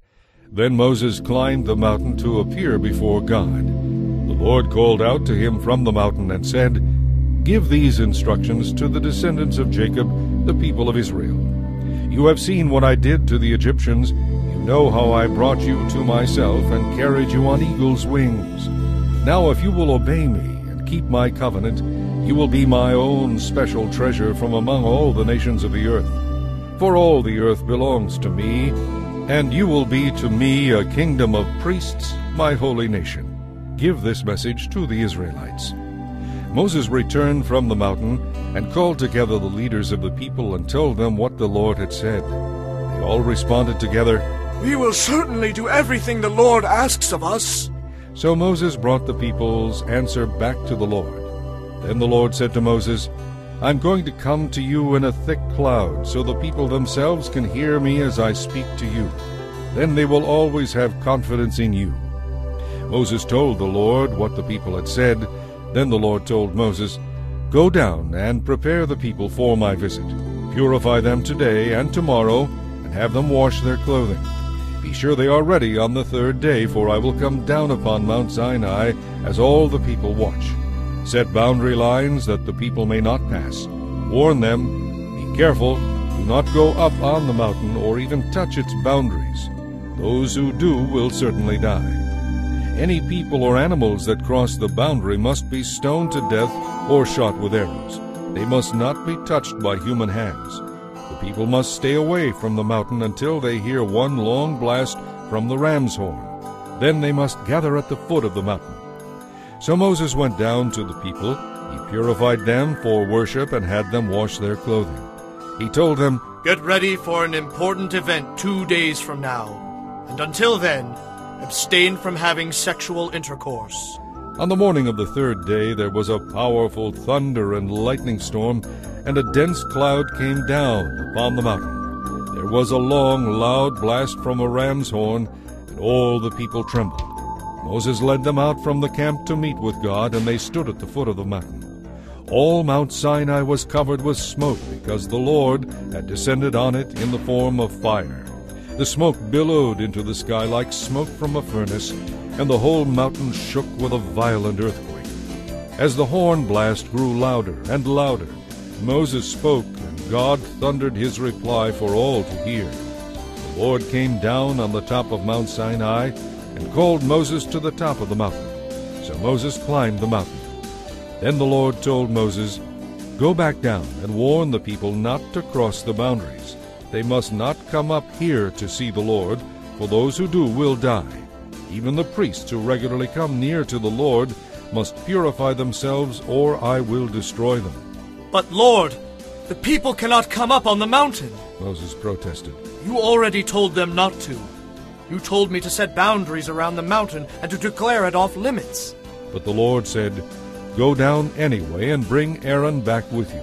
In the meantime, do not let the priests or the people cross the boundaries to come up here. If they do, I will punish them. So Moses went down to the people and told them what the Lord had said. Chapter 20. Then God instructed the people as follows. I am the Lord your God, who rescued you from slavery in Egypt. Do not worship any other gods besides me. Do not make idols of any kind, whether in the shape of birds or animals or fish. You must never worship or bow down to them. For I, the Lord your God, am a jealous God who will not share your affection with any other god. I do not leave unpunished the sins of those who hate me, but I punish the children for the sins of their parents to the 3rd and 4th generations. But I lavish my love on those who love me and obey my commands, even for 1,000 generations. Do not misuse the name of the Lord your God. The Lord will not let you go unpunished if you misuse his name. Remember to observe the Sabbath day by keeping it holy. 6 days a week are set apart for your daily duties and regular work, but the 7th day is a day of rest dedicated to the Lord your God. On that day, no one in your household may do any kind of work. This includes you, your sons and daughters, your male and female servants, your livestock, and any foreigners living among you. For in 6 days the Lord made the heavens, the earth, the sea, and everything in them. Then he rested on the 7th day. That is why the Lord blessed the Sabbath day and set it apart as holy. Honor your father and mother. Then you will live a long, full life in the land the Lord your God will give you. Do not murder. do not commit adultery, do not steal, do not testify falsely against your neighbor, do not covet your neighbor's house, do not covet your neighbor's wife, male or female servant, ox or donkey, or anything else your neighbor owns. When the people heard the thunder and the loud blasts of the horn, and when they saw the lightning and the smoke billowing from the mountain, they stood at a distance, trembling with fear. And they said to Moses, "You tell us what God says, and we will listen. But don't let God speak directly to us. If he does, we will die." Don't be afraid, Moses said, for God has come in this way to show you his awesome power. From now on, let your fear of him keep you from sinning. As the people stood in the distance, Moses entered into the deep darkness where God was. And the Lord said to Moses, "Say this to the people of Israel, You are witnesses that I have spoken to you from heaven. Remember, you must not make or worship idols of silver or gold. The altars you make for me must be simple altars of earth. Offer on such altars your sacrifices to me, your burnt offerings and peace offerings, your sheep and goats and your cattle. Build altars in the places where I remind you who I am, and I will come and bless you there. If you build altars from stone, use only uncut stones. Do not chip or shape the stones with a tool, for that would make them unfit for holy use. And you may not approach my altar by steps. If you do, someone might look up under the skirts of your clothing and see your nakedness." Chapter 21. Here are some other instructions you must present to Israel. If you buy a Hebrew slave, he is to serve for only 6 years. Set him free in the 7th year, and he will owe you nothing for his freedom.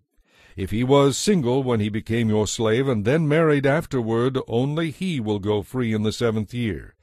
But if he was married before he became a slave, then his wife will be freed with him. If his master gave him a wife while he was a slave, and they had sons or daughters, then the man will be free in the 7th year, but his wife and children will still belong to his master. But the slave may plainly declare, "I love my master, my wife, and my children. I would rather not go free." If he does this, his master must present him before God. Then his master must take him to the door and publicly pierce his ear with an awl. After that, the slave will belong to his master forever. When a man sells his daughter as a slave, she will not be freed at the end of 6 years as the men are. If she does not please the man who bought her, he may allow her to be brought back again, but he is not allowed to sell her to foreigners, since he is the one who broke the contract with her. And if the slave girl's owner arranges for her to marry his son, he may no longer treat her as a slave girl, but he must treat her as his daughter. If he himself marries her and then takes another wife, he may not reduce her food or clothing or fail to sleep with her as his wife. If he fails in any of these 3 ways, she may leave as a free woman without making any payment. Anyone who hits a person hard enough to cause death must be put to death. But if it is an accident and God allows it to happen, I will appoint a place where the slayer can run for safety. However, if someone deliberately attacks and kills another person, then the slayer must be dragged even from my altar and put to death. Anyone who strikes father or mother must be put to death. Kidnappers must be killed, whether they are caught in possession of their victims or have already sold them as slaves. Anyone who curses father or mother must be put to death. Now suppose 2 people quarrel, and one hits the other with a stone or fist, causing injury but not death. If the injured person is later able to walk again, even with a crutch, the assailant will be innocent. Nonetheless, the assailant must pay for time lost because of the injury and must pay for the medical expenses. If a male or female slave is beaten and dies, the owner must be punished. If the slave recovers after a couple of days, however, then the owner should not be punished, since the slave is the owner's property. Now suppose 2 people are fighting, and in the process they hurt a pregnant woman, so her child is born prematurely. If no further harm results, then the person responsible must pay damages in the amount the woman's husband demands, and the judges approve. But if any harm results, then the offender must be punished according to the injury. If the result is death, the offender must be executed. If an eye is injured, injure the eye of the person who did it. If a tooth gets knocked out, knock out the tooth of the person who did it. Similarly, the payment must be hand for hand, foot for foot, burn for burn, wound for wound, bruise for bruise. If an owner hits a male or female slave in the eye and the eye is blinded, then the slave may go free because of the eye. And if an owner knocks out the tooth of a male or female slave, the slave should be released in payment for the tooth. If a bull gores a man or woman to death, the bull must be stoned, and its flesh may not be eaten. In such a case, however, the owner will not be held liable. Suppose, on the other hand, that the owner knew the bull had gored people in the past, yet the bull was not kept under control. If this is true, and if the bull kills someone, it must be stoned, and the owner must also be killed. However, the dead person's relatives may accept payment from the owner of the bull to compensate for the loss of life. The owner will have to pay whatever is demanded. The same principle applies if the bull gores a boy or a girl. But if the bull gores a slave, either male or female, the slave's owner is to be given 30 silver coins in payment, and the bull must be stoned.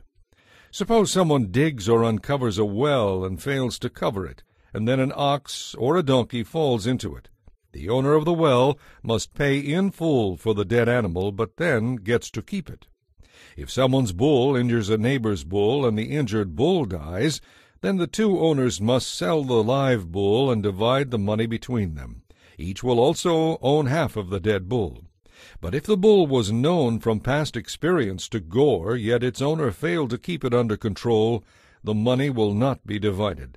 The owner of the living bull must pay in full for the dead bull, but then gets to keep it. Chapter 22. A fine must be paid by anyone who steals an ox or sheep and then kills or sells it. For oxen, the fine is 5 oxen for each one stolen. For sheep, the fine is 4 sheep for each one stolen. If a thief is caught in the act of breaking into a house and is killed in the process, the person who killed the thief is not guilty. But if it happens in daylight, the one who killed the thief is guilty of murder. A thief who is caught must pay in full for everything that was stolen. If payment is not made, the thief must be sold as a slave to pay the debt. If someone steals an ox or a donkey or a sheep and it is recovered alive, then the thief must pay double the value. If an animal is grazing in a field or vineyard and the owner lets it stray into someone else's field to graze, then the animal's owner must pay damages in the form of high-quality grain or grapes. If a fire gets out of control and goes into another person's field, destroying the sheaves or the standing grain, then the one who started the fire must pay for the lost crops. Suppose someone entrusts money or goods to a neighbor and they are stolen from the neighbor's house. If the thief is found, the fine is double the value of what was stolen. But if the thief is not found, God will determine whether or not it was the neighbor who stole the property. Suppose there is a dispute between two people as to who owns a particular ox, donkey, sheep, article of clothing, or anything else.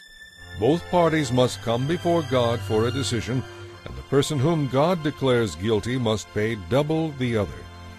Now suppose someone asks a neighbor to care for a donkey, ox, sheep, or any other animal, but it dies or is injured or gets away, and there is no eyewitness to report just what happened. The neighbor must then take an oath of innocence in the presence of the Lord. The owner must accept the neighbor's word, and no payment will be required. But if the animal or property was stolen, payment must be made to the owner. If it was attacked by a wild animal, the carcass must be shown as evidence, and no payment will be required. If someone borrows an animal from a neighbor and it is injured or killed, and if the owner was not there at the time, the person who borrowed it must pay for it. But if the owner is there, no payment is required. And no payment is required if the animal was rented, because this loss was covered by the rental fee. If a man seduces a virgin who is not engaged to anyone and sleeps with her, he must pay the customary dowry and accept her as his wife. But if her father refuses to let her marry him, the man must still pay the money for her dowry. A sorceress must not be allowed to live. Anyone who has sexual relations with an animal must be executed. Anyone who sacrifices to any god other than the Lord must be destroyed. Do not oppress foreigners in any way. Remember, you yourselves were once foreigners in the land of Egypt. Do not exploit widows or orphans. If you do, and they cry out to me, then I will surely help them. My anger will blaze forth against you, and I will kill you with the sword. Your wives will become widows, and your children will become fatherless.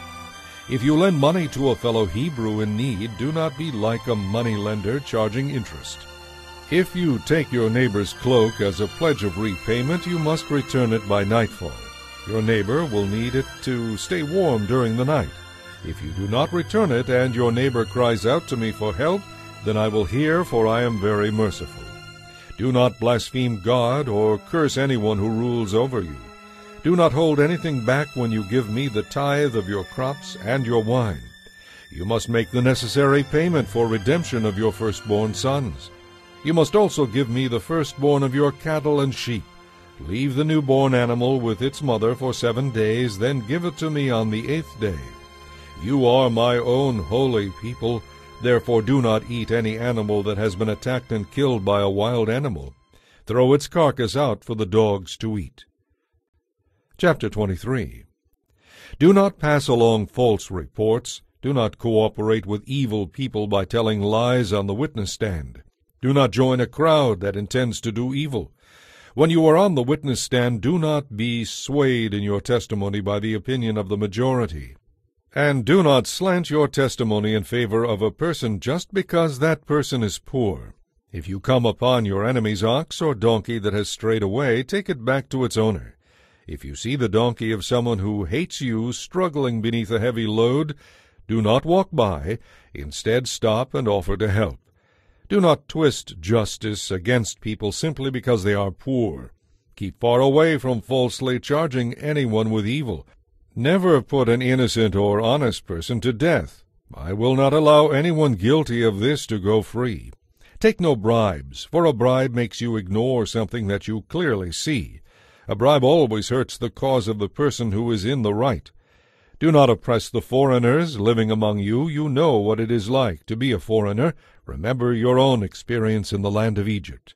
Plant and harvest your crops for 6 years, but let the land rest and lie fallow during the 7th year. Then let the poor among you harvest any volunteer crop that may come up. Leave the rest for the animals to eat. The same applies to your vineyards and olive groves. Work for 6 days and rest on the 7th. This will give your ox and your donkey a chance to rest. It will also allow the people of your household, including your slaves and visitors, to be refreshed. Be sure to obey all my instructions, and remember, never pray to or swear by any other gods. Do not even mention their names. Each year you must celebrate 3 festivals in my honor. The first is the festival of unleavened bread. For 7 days you are to eat bread made without yeast, just as I commanded you before.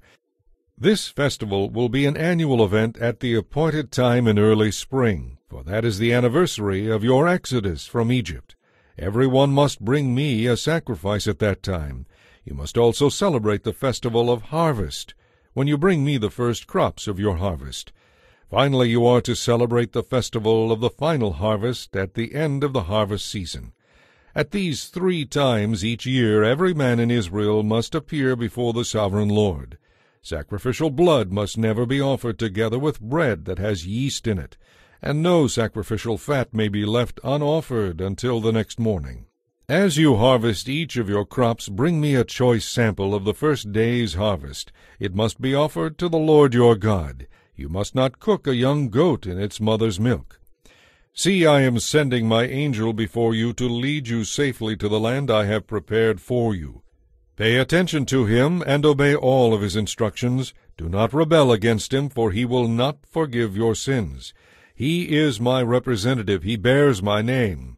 But if you are careful to obey him, following all my instructions, then I will be an enemy to your enemies, and I will oppose those who oppose you.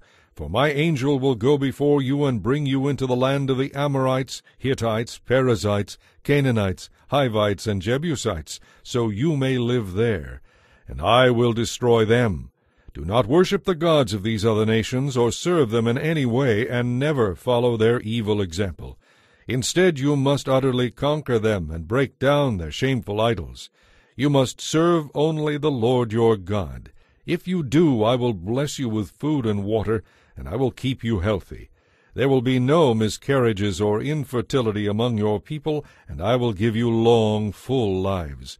I will send my terror upon all the people whose lands you invade, and they will panic before you.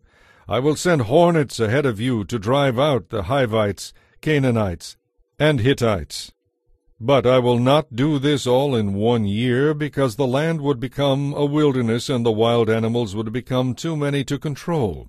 I will drive them out a little at a time, until your population has increased enough to fill the land.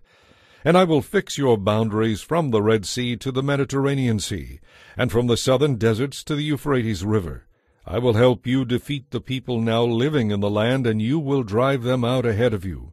Make no treaties with them, and have nothing to do with their gods.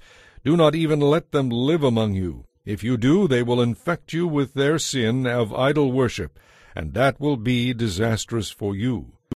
Chapter 24.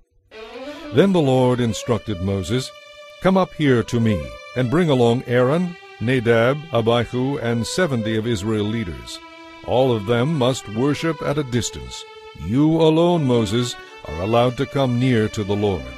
The others must not come too close. And remember, none of the other people are allowed to climb on the mountain at all. When Moses had announced to the people all the teachings and regulations the Lord had given him, they answered in unison, We will do everything the Lord has told us to do.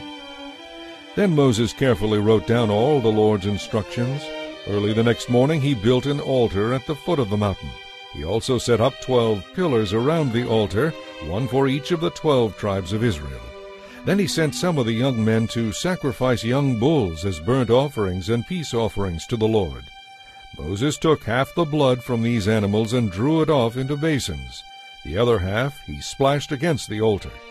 Then he took the book of the covenant and read it to the people. They all responded again, We will do everything the Lord has commanded. We will obey. Then Moses sprinkled the blood from the basins over the people and said, This blood confirms the covenant the Lord has made with you in giving you these laws. Then Moses, Aaron, Nadab, Abihu, and 70 of the leaders of Israel went up the mountain. There they saw the God of Israel. Under his feet there seemed to be a pavement of brilliant sapphire, as clear as the heavens. And though Israel's leaders saw God, he did not destroy them. In fact, they shared a meal together in God's presence. And the Lord said to Moses, Come up to me on the mountain. Stay there while I give you the tablets of stone that I have inscribed with my instructions and commands. Then you will teach the people from them. So Moses and his assistant Joshua climbed up the mountain of God. Moses told the other leaders, Stay here and wait for us until we come back. If there are any problems while I am gone, consult with Aaron and Hur, who are here with you. Then Moses went up the mountain, and the cloud covered it. And the glorious presence of the Lord rested upon Mount Sinai, and the cloud covered it for 6 days. On the 7th day the Lord called to Moses from the cloud. The Israelites at the foot of the mountain saw an awesome sight. The awesome glory of the Lord on the mountaintop looked like a devouring fire. Then Moses disappeared into the cloud as he climbed higher up the mountain. He stayed on the mountain 40 days and 40 nights. Chapter 25. The Lord said to Moses, Tell the people of Israel that everyone who wants to may bring me an offering. Here is a list of items you may accept on my behalf: gold, silver, and bronze, blue, purple, and scarlet yarn, fine linen, goat hair for cloth, tanned ram skins and fine goatskin leather, acacia wood, olive oil for the lamps, spices for the anointing oil and the fragrant incense, onyx stones and other stones to be set in the ephod and the chestpiece. I want the people of Israel to build me a sacred residence where I can live among them. You must make this tabernacle and its furnishings exactly according to the plans I will show you. Make an ark of acacia wood, a sacred chest 3 3/4 feet long, 2 1/4 feet wide, and 2 1/4 feet high. Overlay it inside and outside with pure gold, and put a molding of gold all around it. Cast 4 rings of gold for it, and attach them to its 4 feet, 2 rings on each side. Make poles from acacia wood and overlay them with gold. Fit the poles into the rings at the sides of the ark to carry it. These carrying poles must never be taken from the rings. They are to be left there permanently. When the ark is finished, place inside it the stone tablets inscribed with the terms of the covenant which I will give to you. Then make the ark's cover, the place of atonement, out of pure gold. It must be 3 3/4 feet long and 2 1/4 feet wide. Then use hammered gold to make 2 cherubim, and place them at the 2 ends of the atonement cover. Attach the cherubim to each end of the atonement cover, making it all one piece. The cherubim will face each other, looking down on the atonement cover with their wings spread out above it. Place inside the ark the stone tablets inscribed with the terms of the covenant which I will give you. Then put the atonement cover on top of the ark. I will meet with you there and talk to you from above the atonement cover between the gold cherubim that hover over the ark of the covenant. From there I will give you my commands for the people of Israel. Then make a table of acacia wood 3 feet long, 1 1/2 feet wide, and 2 1/4 feet high. Overlay it with pure gold, and run a molding of gold around it. Put a rim about 3 inches wide around the top edge, and put a gold molding all around the rim. Make 4 gold rings, and put the rings at the 4 corners by the 4 legs, close to the rim around the top. These rings will support the poles used to carry the table. Make these poles from acacia wood, and overlay them with gold, and make gold plates and dishes, as well as pitchers and bowls, to be used in pouring out drink offerings. You must always keep the special bread of the presence on the table before me. Make a lampstand of pure hammered gold. The entire lampstand and its decorations will be one piece: the base, center stem, lamp cups, buds, and blossoms. It will have 6 branches, 3 branches going out from each side of the center stem. Each of the 6 branches will hold a cup shaped like an almond blossom, complete with buds and petals. The center stem of the lampstand will be decorated with 4 almond blossoms, complete with buds and petals. 1 blossom will be set beneath each pair of branches where they extend from the center stem. The decorations and branches must all be one piece with the stem, and they must be hammered from pure gold. Then make the 7 lamps for the lampstand, and set them so they reflect their light forward. The lamp snuffers and trays must also be made of pure gold. You will need 75 pounds of pure gold for the lampstand and its accessories. Be sure that you make everything according to the pattern I have shown you here on the mountain. Chapter 26. Make the tabernacle from 10 sheets of fine linen. These sheets are to be decorated with blue, purple, and scarlet yarn, with figures of cherubim skillfully embroidered into them. Each sheet must be 42 feet long and 6 feet wide. All 10 sheets must be exactly the same size. Join 5 of these sheets together into one set, then join the other 5 sheets into a second set. Put loops of blue yarn along the edge of the last sheet in each set. The 50 loops along the edge of one set are to match the 50 loops along the edge of the other. Then make 50 gold clasps to fasten the loops of the 2 sets of sheets together, making the tabernacle a single unit. Make heavy sheets of cloth from goat hair to cover the tabernacle.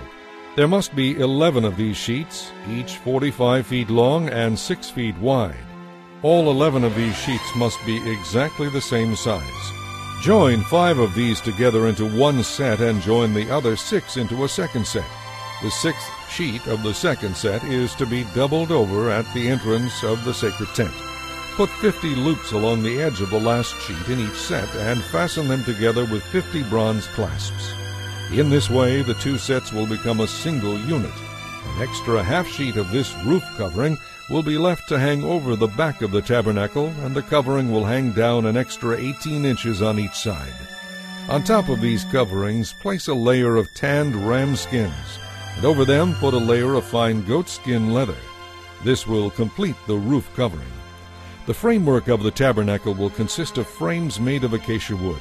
Each frame must be 15 feet high and 2 1/4 feet wide. There will be 2 pegs on each frame so they can be joined to the next frame. All the frames must be made this way. 20 of these frames will support the south side of the tabernacle. They will fit into 40 silver bases 2 bases under each frame. On the west side there will be 6 frames, along with an extra frame at each corner. These corner frames will be connected at the bottom and firmly attached at the top with a single ring, forming a single unit. Both of these corner frames will be made the same way. So there will be 8 frames on that end of the tabernacle, supported by 16 silver bases, 2 bases under each frame. Make crossbars of acacia wood to run across the frames, 5 crossbars for the north side of the tabernacle and 5 for the south side. Also make 5 crossbars for the rear of the tabernacle, which will face westward. The middle crossbar, halfway up the frames, will run all the way from one end of the tabernacle to the other. Overlay the frames with gold and make gold rings to support the crossbars. Overlay the crossbars with gold as well. Set up this tabernacle according to the design you were shown on the mountain. Across the inside of the tabernacle hang a special curtain made of fine linen with cherubim skillfully embroidered into the cloth using blue, purple, and scarlet yarn. Hang this inner curtain on gold hooks set into 4 posts made from acacia wood and overlaid with gold. The posts will fit into silver bases. When the inner curtain is in place, put the Ark of the Covenant behind it. This curtain will separate the holy place from the most holy place. Then put the Ark's cover, the place of atonement, on top of the Ark of the Covenant inside the most holy place. Place the table and lampstand across the room from each other outside the inner curtain. The lampstand must be placed on the south side and the table must be set toward the north. Make another curtain from fine linen for the entrance of the sacred tent and embroider exquisite designs into it using blue, purple, and scarlet yarn.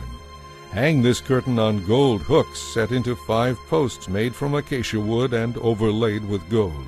The posts will fit into 5 bronze bases. Chapter 27. Using acacia wood, make a square altar 7.5 feet wide, 7.5 feet long, and 4.5 feet high. Make a horn at each of the 4 corners of the altar, so the horns and altar are all one piece. Overlay the altar and its horns with bronze. The ash buckets, shovels, basins, meat hooks, and fire pans will all be made of bronze. Make a bronze grating with a metal ring at each corner. Fit the grating halfway down into the firebox, resting it on the ledge built there. For moving the altar, make poles from acacia wood and overlay them with bronze. To carry it, put the poles into the rings at 2 sides of the altar. The altar must be hollow, made from planks. Be careful to build it just as you were shown on the mountain. Then make a courtyard for the tabernacle, enclosed with curtains made from fine linen. On the south side the curtains will stretch for 150 feet. They will be held up by 20 bronze posts that fit into 20 bronze bases. The curtains will be held up with silver hooks attached to the silver rods that are attached to the posts. It will be the same on the north side of the courtyard, 150 feet of curtains held up by 20 posts fitted into bronze bases with silver hooks and rods. The curtains on the west end of the courtyard will be 75 feet long, supported by 10 posts set into 10 bases. The east end will also be 75 feet long. The courtyard entrance will be on the east end, flanked by 2 curtains.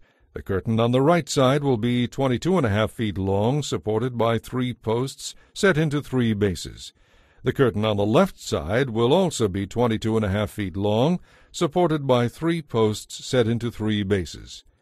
For the entrance to the courtyard, make a curtain that is 30 feet long. Fashion it from fine linen and decorate it with beautiful embroidery in blue, purple, and scarlet yarn. It will be attached to 4 posts that fit into 4 bases. All the posts around the courtyard must be connected by silver rods, using silver hooks. The posts are to be set in solid bronze bases, so the entire courtyard will be 150 feet long and 75 feet wide, with curtain walls 7.5 feet high, made from fine linen. The bases supporting its walls will be made of bronze. All the articles used in the work of the tabernacle, including all the tent pegs used to support the tabernacle and the courtyard curtains, must be made of bronze. Tell the people of Israel to bring you pure olive oil for the lampstand so it can be kept burning continually. The lampstand will be placed outside the inner curtain of the most holy place in the tabernacle. Aaron and his sons will keep the lamps burning in the Lord's presence day and night. This is a permanent law for the people of Israel, and it must be kept by all future generations. Chapter 28. Your brother Aaron and his sons Nadab, Abihu, Eleazar, and Ithamar will be set apart from the common people. They will be my priests and will minister to me. Make special clothing for Aaron to show his separation to God, beautiful garments that will lend dignity to his work. Instruct all those who have special skills as tailors to make the garments that will set Aaron apart from everyone else, so he may serve me as a priest. They are to make a chest piece, an ephod, a robe, an embroidered tunic, a turban, and a sash. They will also make special garments for Aaron's sons to wear when they serve as priests before me. These items must be made of fine linen cloth and embroidered with gold thread and blue, purple, and scarlet yarn.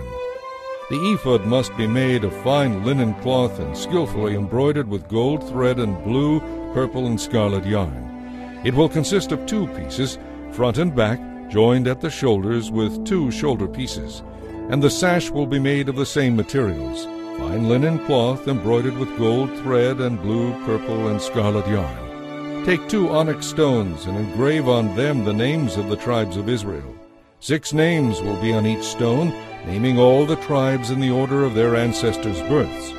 Engrave these names in the same way a gem cutter engraves a seal. Mount the stones in gold settings.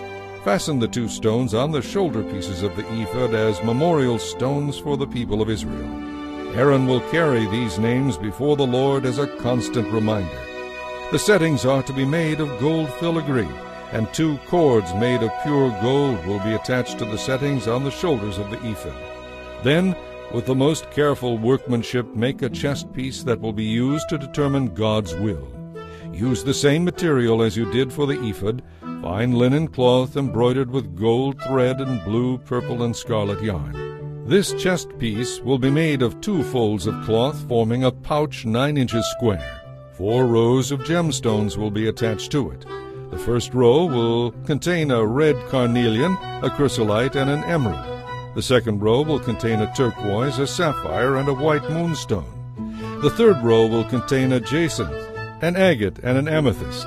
The fourth row will contain a beryl, an onyx, and a jasper. All these stones will be set in gold.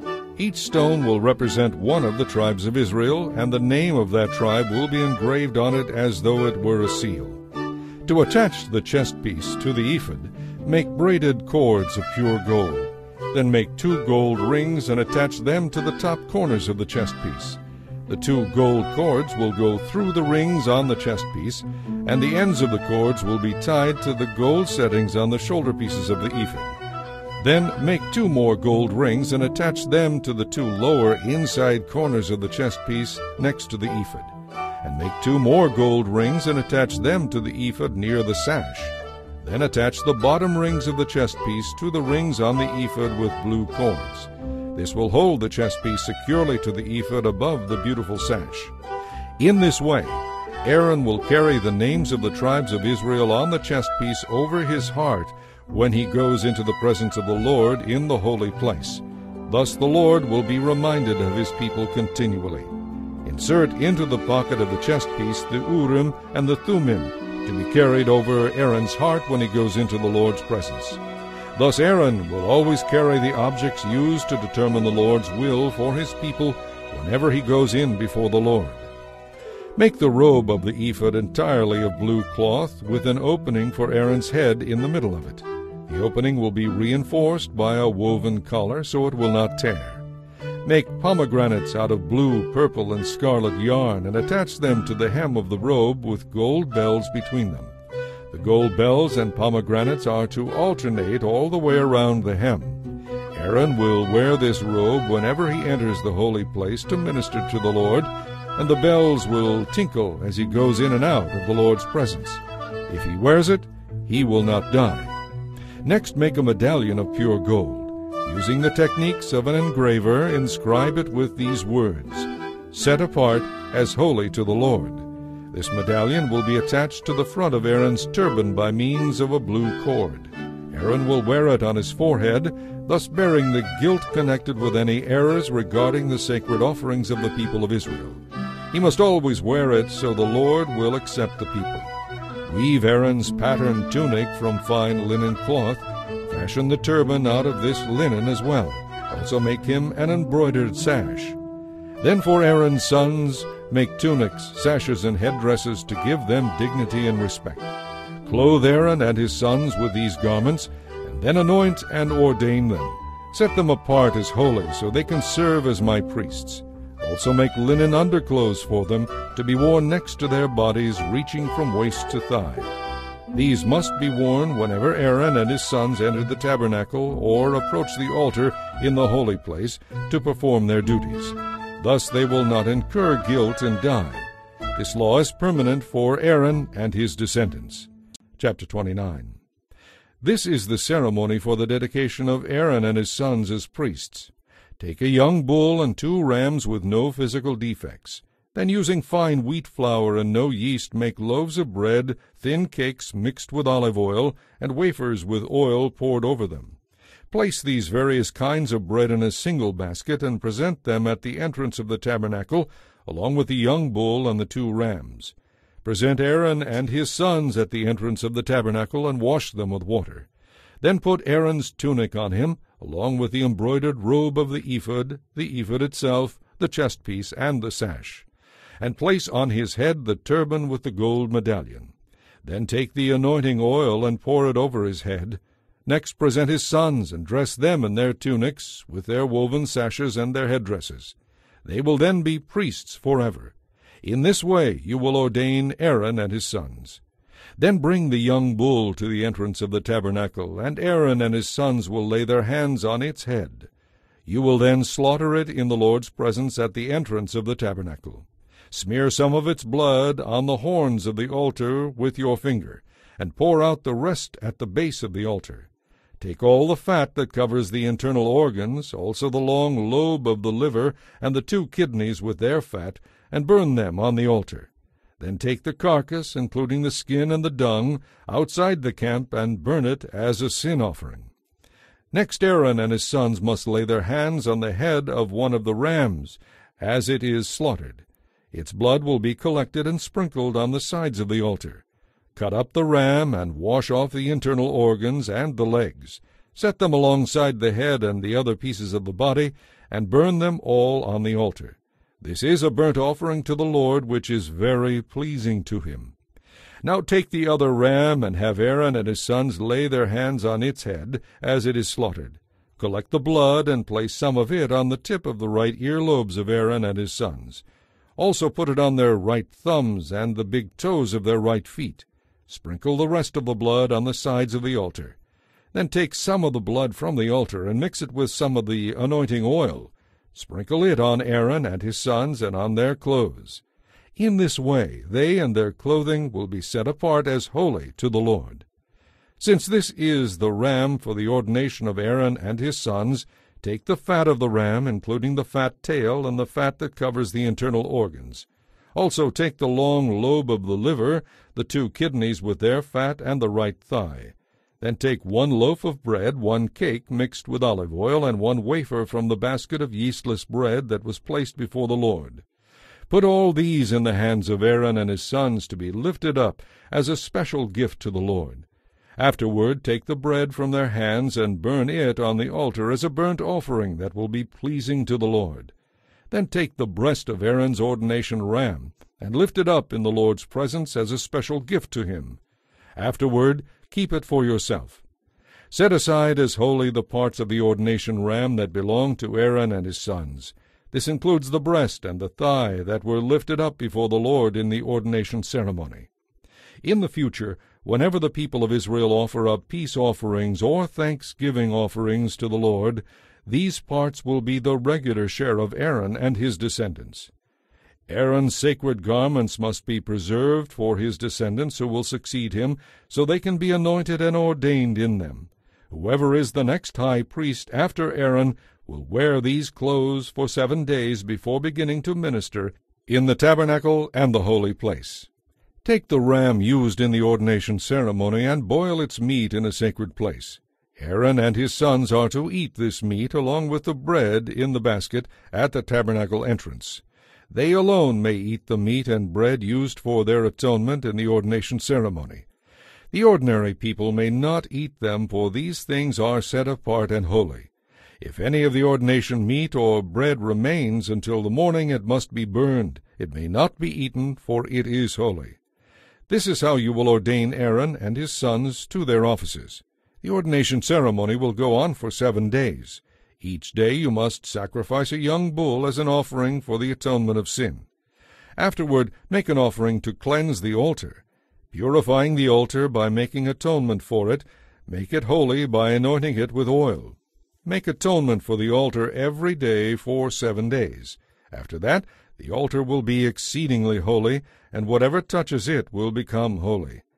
This is what you are to offer on the altar. Offer 2 one-year-old lambs each day, one in the morning and the other in the evening. With one of them, offer 2 quarts of fine flour mixed with 1 quart of olive oil. Also offer 1 quart of wine as a drink offering. Offer the other lamb in the evening, along with the same offerings of flour and wine as in the morning. It will be a fragrant offering to the Lord, an offering made by fire. This is to be a daily burnt offering given from generation to generation. Offer it in the Lord's presence at the tabernacle entrance, where I will meet you and speak with you. I will meet the people of Israel there, and the tabernacle will be sanctified by my glorious presence. Yes, I will make the tabernacle and the altar most holy, and I will set apart Aaron and his sons as holy, that they may be my priests. I will live among the people of Israel and be their God, and they will know that I am the Lord their God. I am the one who brought them out of Egypt so that I could live among them. I am the Lord their God. Chapter 30. Then make a small altar out of acacia wood for burning incense. It must be 18 inches square and 3 feet high, with horns at the corners carved from the same piece of wood as the altar. Overlay the top, sides, and horns of the altar with pure gold, and run a gold molding around the entire altar. Beneath the molding, on opposite sides of the altar, attach 2 gold rings to support the carrying poles. The poles are to be made of acacia wood and overlaid with gold. Place the incense altar just outside the inner curtain opposite the ark's cover, the place of atonement, that rests on the ark of the covenant. I will meet with you there.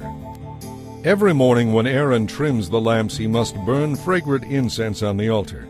And each evening when he tends to the lamps, he must again burn incense in the Lord's presence. This must be done from generation to generation. Do not offer any unholy incense on this altar, or any burnt offerings, grain offerings, or drink offerings. Once a year Aaron must purify the altar by placing on its horns the blood from the offering made for the atonement of sin.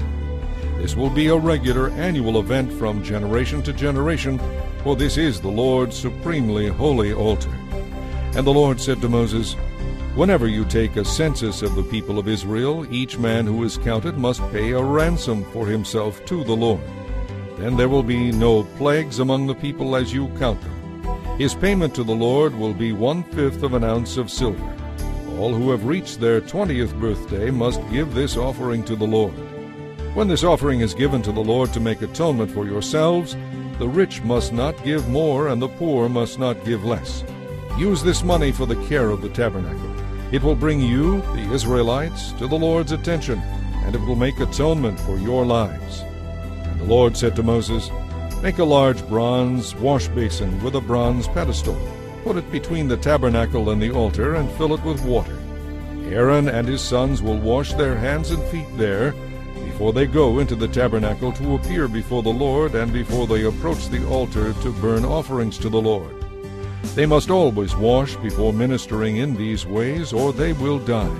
This is a permanent law for Aaron and his descendants, to be kept from generation to generation. Then the Lord said to Moses, Collect choice spices, 12.5 pounds of pure myrrh, 6.25 pounds each of cinnamon and of sweet cane, 12.5 pounds of cassia, and 1 gallon of olive oil. Blend these ingredients into a holy anointing oil. Use this scented oil to anoint the tabernacle, the ark of the covenant, the table and all its utensils, the lampstand and all its accessories, the incense altar, the altar of burnt offering with all its utensils, and the large wash basin with its pedestal. Sanctify them to make them entirely holy. After this, whatever touches them will become holy. Use this oil also to anoint Aaron and his sons, sanctifying them so they can minister before me as priests. And say to the people of Israel, This will always be my holy anointing oil. It must never be poured on the body of an ordinary person, and you must never make any of it for yourselves. It is holy, and you must treat it as holy. Anyone who blends scented oil like it, or puts any of it on someone who is not a priest, will be cut off from the community. These were the Lord's instructions to Moses concerning the incense. Gather sweet spices, resin, droplets, mollusk scent, galbanum, and pure frankincense, weighing out the same amounts of each. Using the usual techniques of the incense maker, refine it to produce a pure and holy incense. Beat some of it very fine and put some of it in front of the Ark of the Covenant, where I will meet with you in the tabernacle. This incense is most holy. Never make this incense for yourselves. It is reserved for the Lord, and you must treat it as holy. Those who make it for their own enjoyment will be cut off from the community. Chapter 31. The Lord also said to Moses, Look, I have chosen Bezalel, son of Uri, grandson of Hur, of the tribe of Judah. I have filled him with the Spirit of God, giving him great wisdom, intelligence, and skill in all kinds of crafts. He is able to create beautiful objects from gold, silver, and bronze. He is skilled in cutting and setting gemstones, and in carving wood. Yes, he is a master at every craft. And I have appointed Aholiab, son of Ahisamach, of the tribe of Dan, to be his assistant. Moreover, I have given special skill to all the naturally talented craftsmen, so they can make all the things I have instructed you to make: the tabernacle itself, the Ark of the Covenant, the Ark's cover, the place of atonement, all the furnishings of the tabernacle, the table and all its utensils, the gold lampstand with all its accessories, the incense altar, the altar of burnt offering with all its utensils, the wash basin and its pedestal, the beautifully stitched holy garments for Aaron the priest, and the garments for his sons to wear as they minister as priests, the anointing oil, and the special incense for the holy place. They must follow exactly all the instructions I have given you. The Lord gave these further instructions to Moses. Tell the people of Israel to keep my Sabbath day, for the Sabbath is a sign of the covenant between me and you forever. It helps you to remember that I am the Lord, who makes you holy. Yes, keep the Sabbath day, for it is holy. Anyone who desecrates it must die. Anyone who works on that day will be cut off from the community. Work 6 days only, but the seventh day must be a day of total rest. I repeat, because the Lord considers it a holy day, anyone who works on the Sabbath must be put to death. The people of Israel must keep the Sabbath day forever. It is a permanent sign of my covenant with them. For in 6 days the Lord made heaven and earth, but he rested on the seventh day and was refreshed. Then as the Lord finished speaking with Moses on Mount Sinai, he gave him the 2 stone tablets inscribed with the terms of the covenant, written by the finger of God. Chapter 32. When Moses failed to come back down the mountain right away, the people went to Aaron. Look, they said, make us some gods who can lead us. This man Moses, who brought us here from Egypt, has disappeared. We don't know what has happened to him. So Aaron said, Tell your wives and sons and daughters to take off their gold earrings and then bring them to me. All the people obeyed Aaron and brought him their gold earrings. Then Aaron took the gold, melted it down, and molded and tooled it into the shape of a calf. The people exclaimed, O Israel, these are the gods who brought you out of Egypt. When Aaron saw how excited the people were about it, he built an altar in front of the calf and announced, Tomorrow there will be a festival to the Lord. So the people got up early the next morning to sacrifice burnt offerings and peace offerings. After this they celebrated with feasting and drinking and indulged themselves in pagan revelry. Then the Lord told Moses, Quick, go down the mountain. The people you brought from Egypt have defiled themselves. They have already turned from the way I commanded them to live. They have made an idol shaped like a calf, and they have worshipped and sacrificed to it. They are saying, "These are your gods, O Israel, who brought you out of Egypt." Then the Lord said, "I have seen how stubborn and rebellious these people are. Now leave me alone so my anger can blaze against them and destroy them all. Then I will make you, Moses, into a great nation instead of them." But Moses pleaded with the Lord his God not to do it. "O Lord," he exclaimed, "why are you so angry with your own people, whom you brought from the land of Egypt with such great power and mighty acts?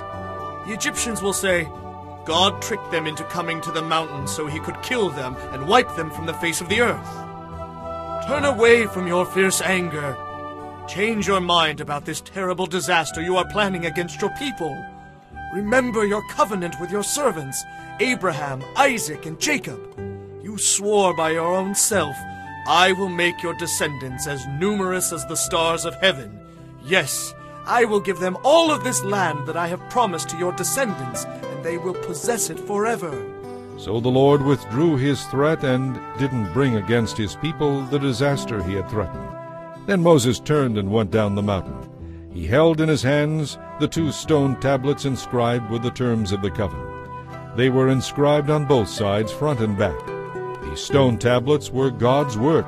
The words on them were written by God himself. When Joshua heard the noise of the people shouting below them, he exclaimed to Moses, "It sounds as if there is a war in the camp." But Moses replied, "No, it's neither a cry of victory nor a cry of defeat. It is the sound of a celebration." When they came near the camp, Moses saw the calf and the dancing. In terrible anger he threw the stone tablets to the ground, smashing them at the foot of the mountain. He took the calf they had made and melted it in the fire. And when the metal had cooked, he ground it into powder and mixed it with water. Then he made the people drink it. After that he turned to Aaron. "What did the people do to you?" he demanded. "How did they ever make you bring such terrible sin upon them?" "Don't get upset, sir," Aaron replied. "You yourself know these people and what a wicked bunch they are. They said to me, 'Make us some gods to lead us, for something has happened to this man Moses who led us out of Egypt.' So I told them, 'Bring me your gold earrings.' When they brought them to me, I threw them into the fire, and out came this calf." When Moses saw that Aaron had let the people get completely out of control, and much to the amusement of their enemies, he stood at the entrance to the camp and shouted, "All of you who are on the Lord's side, come over here and join me." And all the Levites came. He told them, "This is what the Lord, the God of Israel, says. Strap on your swords. Go back and forth from one end of the camp to the other, killing even your brothers, friends, and neighbors." The Levites obeyed Moses, and about 3,000 people died that day. Then Moses told the Levites, "Today you have been ordained for the service of the Lord, for you obeyed him even though it meant killing your own sons and brothers. Because of this, he will now give you a great blessing." The next day Moses said to the people, "You have committed a terrible sin, but I will return to the Lord on the mountain. Perhaps I will be able to obtain forgiveness for you." So Moses returned to the Lord and said, "Alas, these people have committed a terrible sin. They have made gods of gold for themselves. But now, please forgive their sin. And if not, then blot me out of the record you are keeping." The Lord replied to Moses, "I will blot out whoever has sinned against me. Now go, lead the people to the place I told you about. Look, my angel will lead the way before you. But when I call the people to account, I will certainly punish them for their sins." And the Lord sent a great plague upon the people because they had worshipped the calf Aaron had made. Chapter 33. The Lord said to Moses, "Now that you have brought these people out of Egypt, lead them to the land I solemnly promised Abraham, Isaac, and Jacob. I told them long ago that I would give this land to their descendants, and I will send an angel before you to drive out the Canaanites, Amorites, Hittites, Perizzites, Hivites, and Jebusites. Theirs is a land flowing with milk and honey. But I will not travel along with you, for you are a stubborn, unruly people. If I did, I would be tempted to destroy you along the way." When the people heard these stern words, they went into mourning and refused to wear their jewelry and ornaments. For the Lord had told Moses to tell them, "You are an unruly, stubborn people. If I were there among you for even a moment, I would destroy you. Remove your jewelry and ornaments until I decide what to do with you." So from the time they left Mount Sinai, the Israelites wore no more jewelry. It was Moses' custom to set up the tent known as the tent of meeting far outside the camp. Everyone who wanted to consult with the Lord would go there. Whenever Moses went out to the tent of meeting, all the people would get up and stand in their tent entrances. They would all watch Moses until he disappeared inside. As he went into the tent, the pillar of cloud would come down and hover over the entrance while the Lord spoke with Moses. Then all the people would stand and bow low at their tent entrances. Inside the tent of meeting, the Lord would speak to Moses face to face as a man speaks to his friend. Afterward Moses would return to the camp, but the young man who assisted him, Joshua son of Nun, stayed behind in the tent of meeting. Moses said to the Lord, "You have been telling me, 'Take these people up to the promised land,' but you haven't told me whom you will send with me. You call me by name and tell me I have found favor with you. Please, if this is really so, show me your intentions so I will understand you more fully and do exactly what you want me to do. Besides, don't forget that this nation is your very own people." And the Lord replied, "I will personally go with you, Moses. I will give you rest. Everything will be fine for you." Then Moses said, "If you don't go with us personally, don't let us move a step from this place. If you don't go with us, how will anyone ever know that your people and I have found favor with you? How else will they know we are special and distinct from all other people on the earth?" And the Lord replied to Moses, "I will indeed do what you have asked, for you have found favor with me, and you are my friend." Then Moses had one more request. "Please let me see your glorious presence," he said. The Lord replied, "I will make all my goodness pass before you, and I will call out my name, the Lord, to you. I will show kindness to anyone I choose, and I will show mercy to anyone I choose. But you may not look directly at my face, for no one may see me and live." The Lord continued, "Stand here on this rock beside me. As my glorious presence passes by, I will put you in the cleft of the rock and cover you with my hand until I have passed. Then I will remove my hand, and you will see me from behind, but my face will not be seen." Chapter 34. The Lord told Moses, "Prepare 2 stone tablets like the first ones. I will write on them the same words that were on the tablets you smashed. Be ready in the morning to come up Mount Sinai and present yourself to me there on the top of the mountain. No one else may come with you. In fact, no one is allowed anywhere on the mountain. Do not even let the flocks or herds graze near the mountain." So Moses cut 2 tablets of stone like the first ones. Early in the morning he climbed Mount Sinai, as the Lord had told him, carrying the 2 stone tablets in his hands. Then the Lord came down in a pillar of cloud and called out his own name, the Lord, as Moses stood there in his presence. He passed in front of Moses and said, "I am the Lord. I am the Lord, the merciful and gracious God. I am slow to anger and rich in unfailing love and faithfulness. I show this unfailing love to many thousands by forgiving every kind of sin and rebellion. Even so, I do not leave sin unpunished, but I punish the children for the sins of their parents to the 3rd and 4th generations."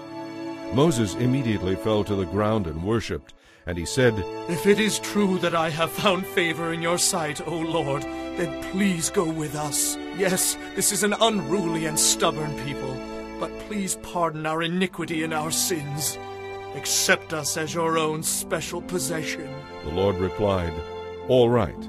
This is the covenant I am going to make with you.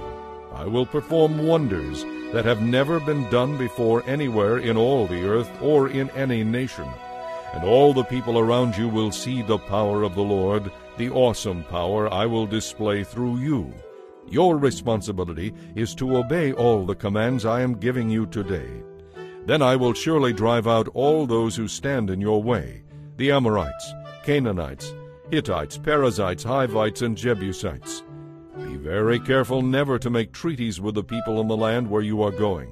If you do, you soon will be following their evil ways. Instead, you must break down their pagan altars, smash the sacred pillars they worship, and cut down their carved images. You must worship no other gods, but only the Lord, for he is a God who is passionate about his relationship with you. Do not make treaties of any kind with the people living in the land. They are spiritual prostitutes, committing adultery against me by sacrificing to their gods. If you make peace with them, they will invite you to go with them to worship their gods, and you are likely to do it. And you will accept their daughters, who worship other gods, as wives for your sons. Then they will cause your sons to commit adultery against me by worshiping other gods. You must make no gods for yourselves at all. Be sure to celebrate the festival of unleavened bread for 7 days, just as I instructed you, at the appointed time each year in early spring, for that was when you left Egypt. Every firstborn male belongs to me of both cattle and sheep. A firstborn male donkey may be redeemed from the Lord by presenting a lamb in its place. But if you decide not to make the exchange, you must kill the donkey by breaking its neck. However, you must redeem every firstborn son. No one is allowed to appear before me without a gift. 6 days are set aside for work, but on the Sabbath day you must rest, even during the seasons of plowing and harvest. And you must remember to celebrate the festival of harvest with the first crop of the wheat harvest, and celebrate the festival of the final harvest at the end of the harvest season. 3 times each year all the men of Israel must appear before the sovereign Lord, the God of Israel. No one will attack and conquer your land when you go to appear before the Lord your God those 3 times each year. I will drive out the nations that stand in your way, and will enlarge your boundaries. You must not offer bread made with yeast as a sacrifice to me, and none of the meat of the Passover lamb may be kept over until the following morning. You must bring the best of the first of each year's crop to the house of the Lord your God. You must not cook a young goat in its mother's milk. And the Lord said to Moses, Write down all these instructions, for they represent the terms of my covenant with you and with Israel. Moses was up on the mountain with the Lord 40 days and 40 nights. In all that time he neither ate nor drank. At that time he wrote the terms of the covenant, the 10 commandments, on the stone tablets. When Moses came down the mountain carrying the stone tablets inscribed with the terms of the covenant, he wasn't aware that his face glowed because he had spoken to the Lord face to face. And when Aaron and the people of Israel saw the radiance of Moses' face, they were afraid to come near him. But Moses called to them and asked Aaron and the community leaders to come over and talk with him. Then all the people came, and Moses gave them the instructions the Lord had given him on Mount Sinai. When Moses had finished speaking with them, he put a veil over his face. But whenever he went into the tent of meeting to speak with the Lord, he removed the veil until he came out again. Then he would give the people whatever instructions the Lord had given him, and the people would see his face aglow. Afterward he would put the veil on again until he returned to speak with the Lord. Chapter 35. Now Moses called a meeting of all the people and told them, You must obey these instructions from the Lord. Each week, work for 6 days only. The 7th day is a day of total rest, a holy day that belongs to the Lord. Anyone who works on that day will die. Do not even light fires in your homes on that day. Then Moses said to all the people, This is what the Lord has commanded. Everyone is invited to bring these offerings to the Lord: gold, silver, and bronze, blue, purple, and scarlet yarn, fine linen, goat hair for cloth, tanned ram skins and fine goatskin leather, acacia wood, olive oil for the lamps, spices for the anointing oil and the fragrant incense, onyx stones and other stones to be set in the ephod and the chestpiece. Come, all of you who are gifted craftsmen, construct everything that the Lord has commanded. The entire tabernacle, including the sacred tent and its coverings, the clasps, frames, crossbars, posts, and bases, the ark and its poles, the ark's cover, the place of atonement, the inner curtain to enclose the ark in the most holy place, the table, its carrying poles, and all of its utensils, the bread of the presence, the lampstand and its accessories, the lamp cups and the oil for lighting, the incense altar and its carrying poles, the anointing oil and fragrant incense, the curtain for the entrance of the tabernacle, the altar of burnt offering, the bronze grating of the altar and its carrying poles and utensils, the large wash basin with its pedestal, the curtains for the walls of the courtyard, the posts and their bases, the curtain for the entrance to the courtyard, the tent pegs of the tabernacle and courtyard and their cords, the beautifully stitched clothing for the priest to wear while ministering in the holy place, the sacred garments for Aaron and his sons to wear while officiating as priests. So all the people left Moses and went to their tents to prepare their gifts. If their hearts were stirred and they desired to do so, they brought to the Lord their offerings of materials for the tabernacle and its furnishings, and for the holy garments. Both men and women came, all whose hearts were willing. Some brought to the Lord their offerings of gold, medallions, earrings, rings from their fingers, and necklaces. They presented gold objects of every kind to the Lord. Others brought blue, purple, and scarlet yarn, fine linen or goat hair for cloth. Some gave tanned ram skins or fine goatskin leather. Others brought silver and bronze objects as their offering to the Lord, and those who had acacia wood brought it. All the women who were skilled in sewing and spinning prepared blue, purple, and scarlet yarn and fine linen cloth, and they brought them in. All the women who were willing used their skills to spin and weave the goat hair into cloth. The leaders brought onyx stones and the other gemstones to be used for the ephod and the chest piece. They also brought spices and olive oil for the light, the anointing oil, and the fragrant incense. So the people of Israel, every man and woman who wanted to help in the work the Lord had given them through Moses, brought their offerings to the Lord. And Moses told them, "The Lord has chosen Bezalel, son of Uri, grandson of Hur of the tribe of Judah. The Lord has filled Bezalel with the Spirit of God, giving him great wisdom, intelligence, and skill in all kinds of crafts. He is able to create beautiful objects from gold, silver, and bronze. He is skilled in cutting and setting gemstones and in carving wood. In fact, he has every necessary skill, and the Lord has given both him and Aholiab, son of Ahisamach of the tribe of Dan, the ability to teach their skills to others. The Lord has given them special skills as jewelers, designers, weavers, and embroiderers in blue, purple, and scarlet yarn on fine linen cloth. They excel in all the crafts needed for the work." Chapter 36. Bezalel, Aholiab, and the other craftsmen whom the Lord has gifted with wisdom, skill, and intelligence will construct and furnish the tabernacle just as the Lord has commanded. So Moses told Bezalel and Aholiab to begin the work, along with all those who were specially gifted by the Lord. Moses gave them the materials donated by the people for the completion of the sanctuary. Additional gifts were brought each morning, but finally the craftsmen left their work to meet with Moses. "We have more than enough materials on hand now to complete the job the Lord has given us to do," they exclaimed. So Moses gave the command, and this message was sent throughout the camp: "Bring no more materials. You have already given more than enough." So the people stopped bringing their offerings. Their contributions were more than enough to complete the whole project. The skilled weavers first made 10 sheets from fine linen. One of the craftsmen then embroidered blue, purple, and scarlet cherubim into them. Each sheet was exactly the same size, 42 feet long and 6 feet wide. 5 of these sheets were joined together to make one set, and a second set was made of the other 5. 50 blue loops were placed along the edge of the last sheet in each set. The 50 loops along the edge of the first set of sheets matched the loops along the edge of the second set. Then 50 gold clasps were made to connect the loops on the edge of each set. Thus the tabernacle was joined together in one piece. Above the tabernacle a roof covering was made from 11 sheets of cloth made from goat hair. Each sheet was exactly the same size, 45 feet long and 6 feet wide.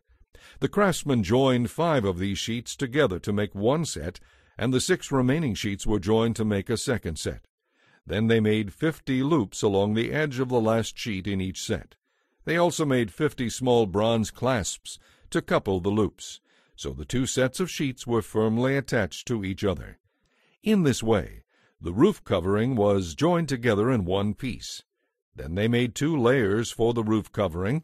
The first was made of tanned ram skins, and the second was made of fine goatskin leather. For the framework of the tabernacle they made frames of acacia wood standing on end. Each frame was 15 feet high and 2¼ feet wide. There were 2 pegs on each frame so they could be joined to the next frame. All the frames were made this way. They made 20 frames to support the south side, along with 40 silver bases, 2 for each frame. They also made 20 frames for the north side of the tabernacle, along with the 40 silver bases, 2 for each frame. The west side of the tabernacle, which was its rear, was made from 6 frames, plus an extra frame at each corner. These corner frames were connected at the bottom and firmly attached at the top with a single ring, forming a single unit from top to bottom. They made 2 of these, 1 for each rear corner. So for the west side they made a total of 8 frames, along with 16 silver bases, 2 for each frame.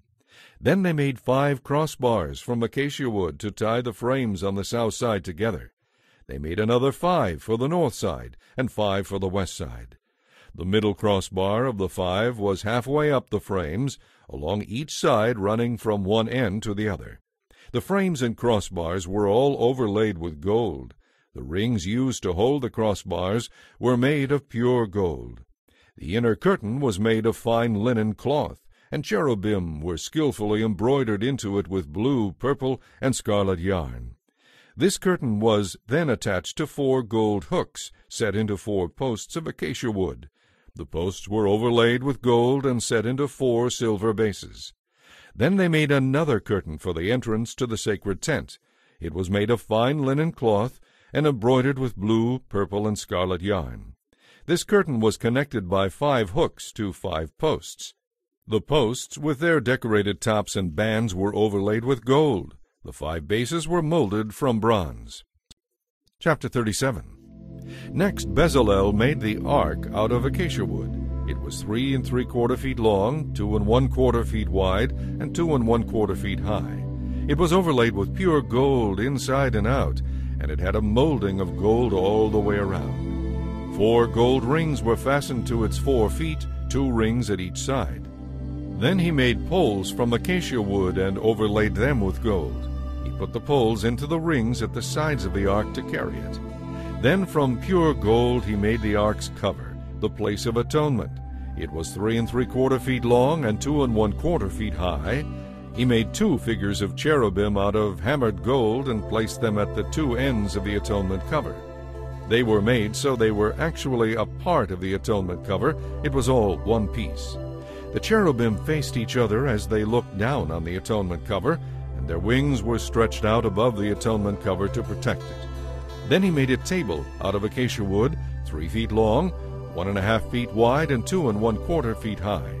It was overlaid with pure gold, with a gold molding all around the edge. A rim about 3 inches wide was attached along the edges of the table, and a gold molding ran around the rim. Then he cast 4 rings of gold and attached them to the 4 table legs next to the rim. These were made to hold the carrying poles in place. He made the carrying poles of acacia wood and overlaid them with gold. Next, using pure gold, he made the plates, dishes, bowls, and pitchers to be placed on the table. These utensils were to be used in pouring out drink offerings. Then he made the lampstand, again using pure hammered gold. Its base, center stem, lamp cups, blossoms, and buds were all of one piece. The lampstand had 6 branches, 3 going out from each side of the center stem. Each of the 6 branches held a cup shaped like an almond blossom, complete with buds and petals. The center stem of the lampstand was also decorated with 4 almond blossoms. 1 blossom was set beneath each pair of branches, where they extended from the center stem. The decorations and branches were all one piece with the stem, and they were hammered from pure gold. He also made the 7 lamps, the lamp snuffers, and the trays, all of pure gold. The entire lampstand, along with its accessories, was made from 75 pounds of pure gold. The incense altar was made of acacia wood.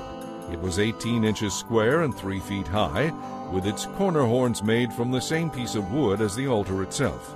He overlaid the top sides and horns of the altar with pure gold, and ran a gold molding around the edge. 2 gold rings were placed on opposite sides beneath the molding to hold the carrying poles.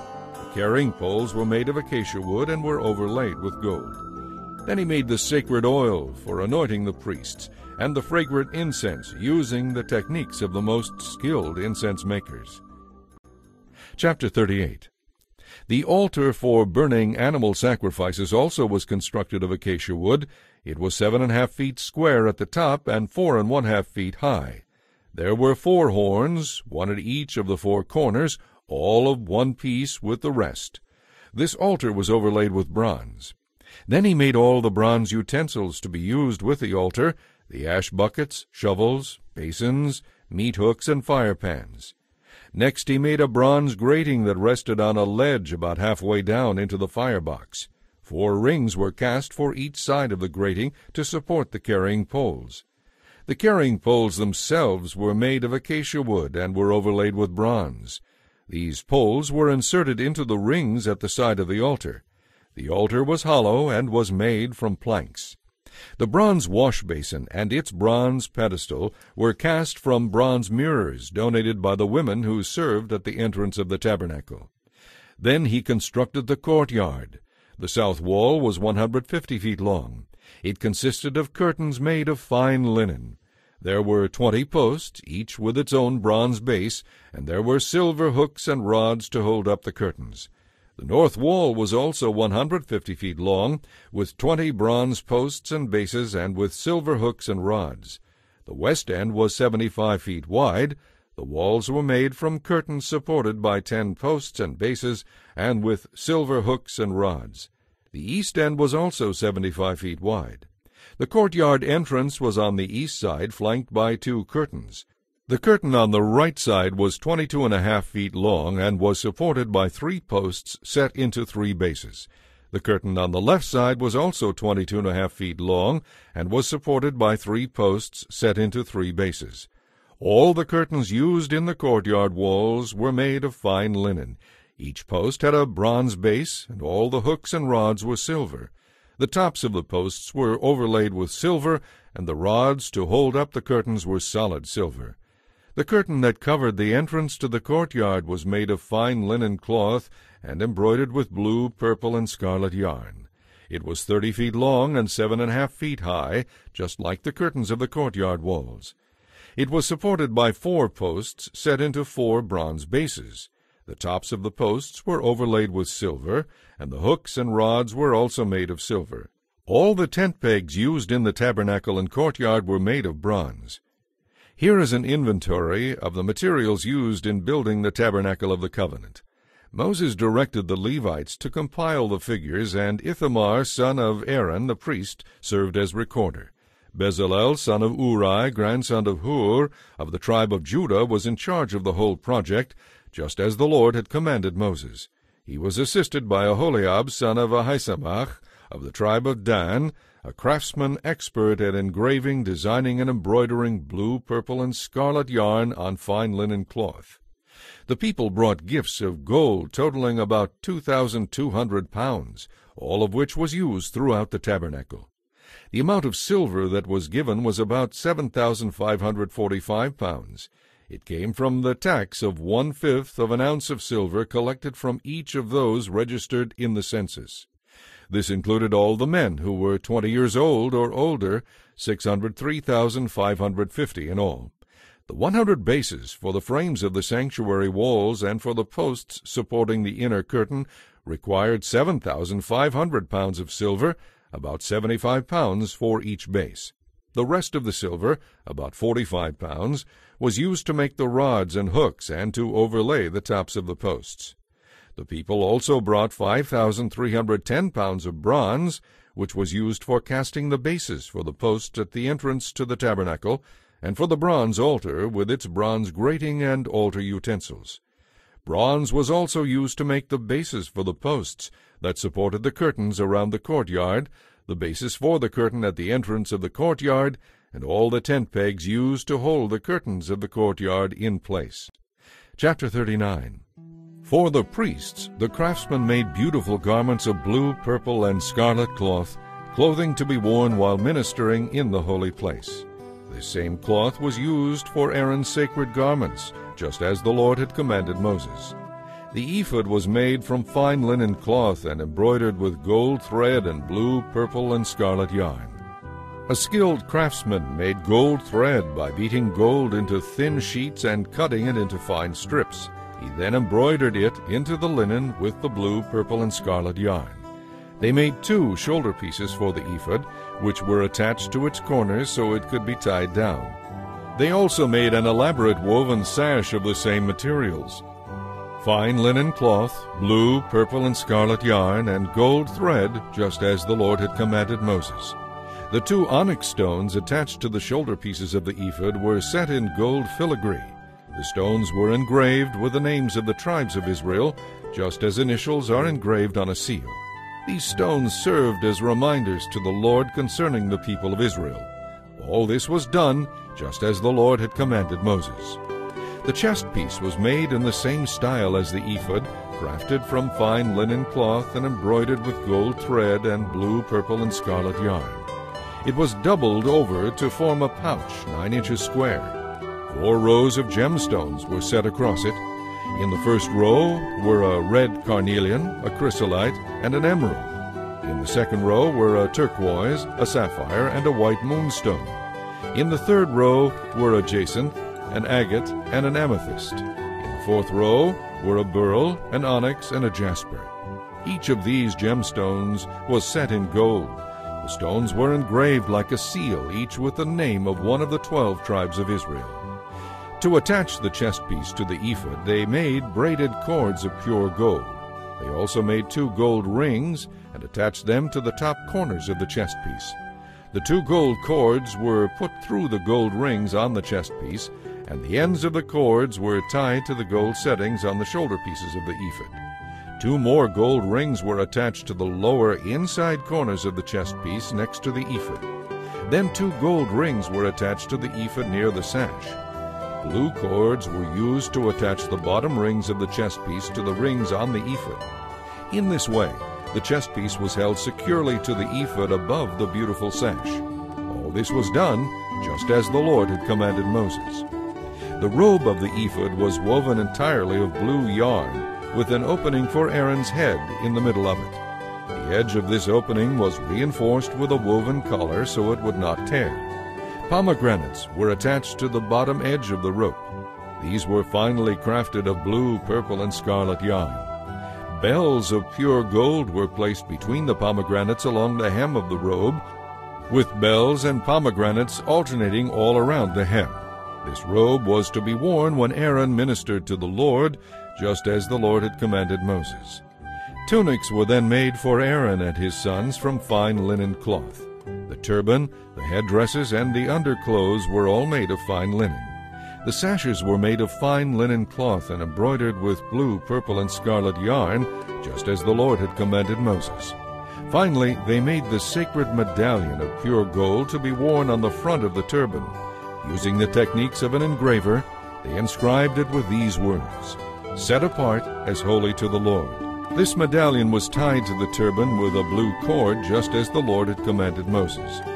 And so at last the tabernacle was finished. The Israelites had done everything just as the Lord had commanded Moses. And they brought the entire tabernacle to Moses, the sacred tent with all its furnishings, the clasps, frames, crossbars, posts, and bases, the layers of tanned ram skins and fine goatskin leather, the inner curtain that enclosed the most holy place, the Ark of the Covenant and its carrying poles, the Ark's cover, the place of atonement, the table and all its utensils, the bread of the presence, the gold lampstand and its accessories, the lamp cups and the oil for lighting, the gold altar, the anointing oil, the fragrant incense, the curtain for the entrance of the sacred tent, the bronze altar, the bronze grating, its poles and utensils, the large wash basin and its pedestal, the curtains for the walls of the courtyard and the posts and bases holding them up, the curtain at the courtyard entrance, the cords and tent pegs, all the articles used in the operation of the tabernacle, the beautifully crafted garments to be worn while ministering in the holy place, the holy garments for Aaron the priest and for his sons to wear while on duty. So the people of Israel followed all of the Lord's instructions to Moses. Moses inspected all their work and blessed them because it had been done as the Lord had commanded him. Chapter 40. The Lord now said to Moses, "Set up the tabernacle on the first day of the new year.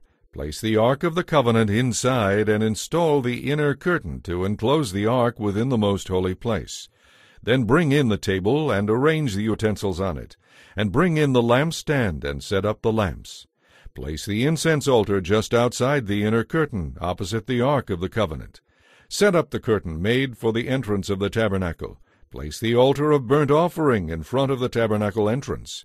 Set the large wash basin between the tabernacle and the altar and fill it with water.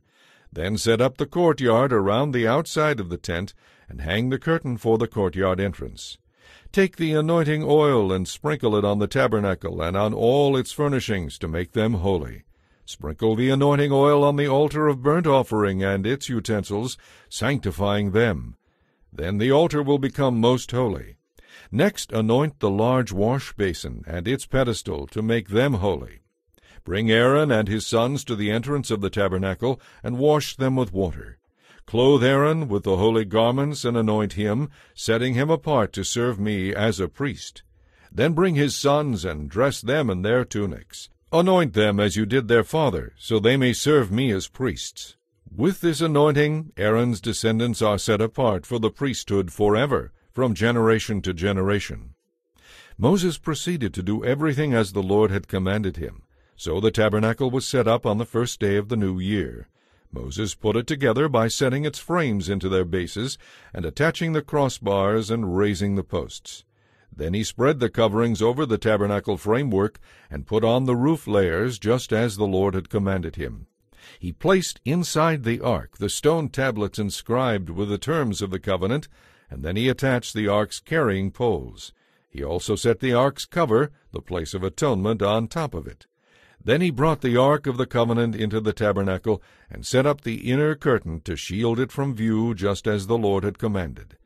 Next he placed the table in the tabernacle along the north side of the holy place, just outside the inner curtain. And he arranged the bread of the presence on the table that stands before the Lord, just as the Lord had commanded. He set the lampstand in the tabernacle across from the table on the south side of the holy place. Then he set up the lamps in the Lord's presence, just as the Lord had commanded. He also placed the incense altar in the tabernacle, in the holy place, in front of the inner curtain.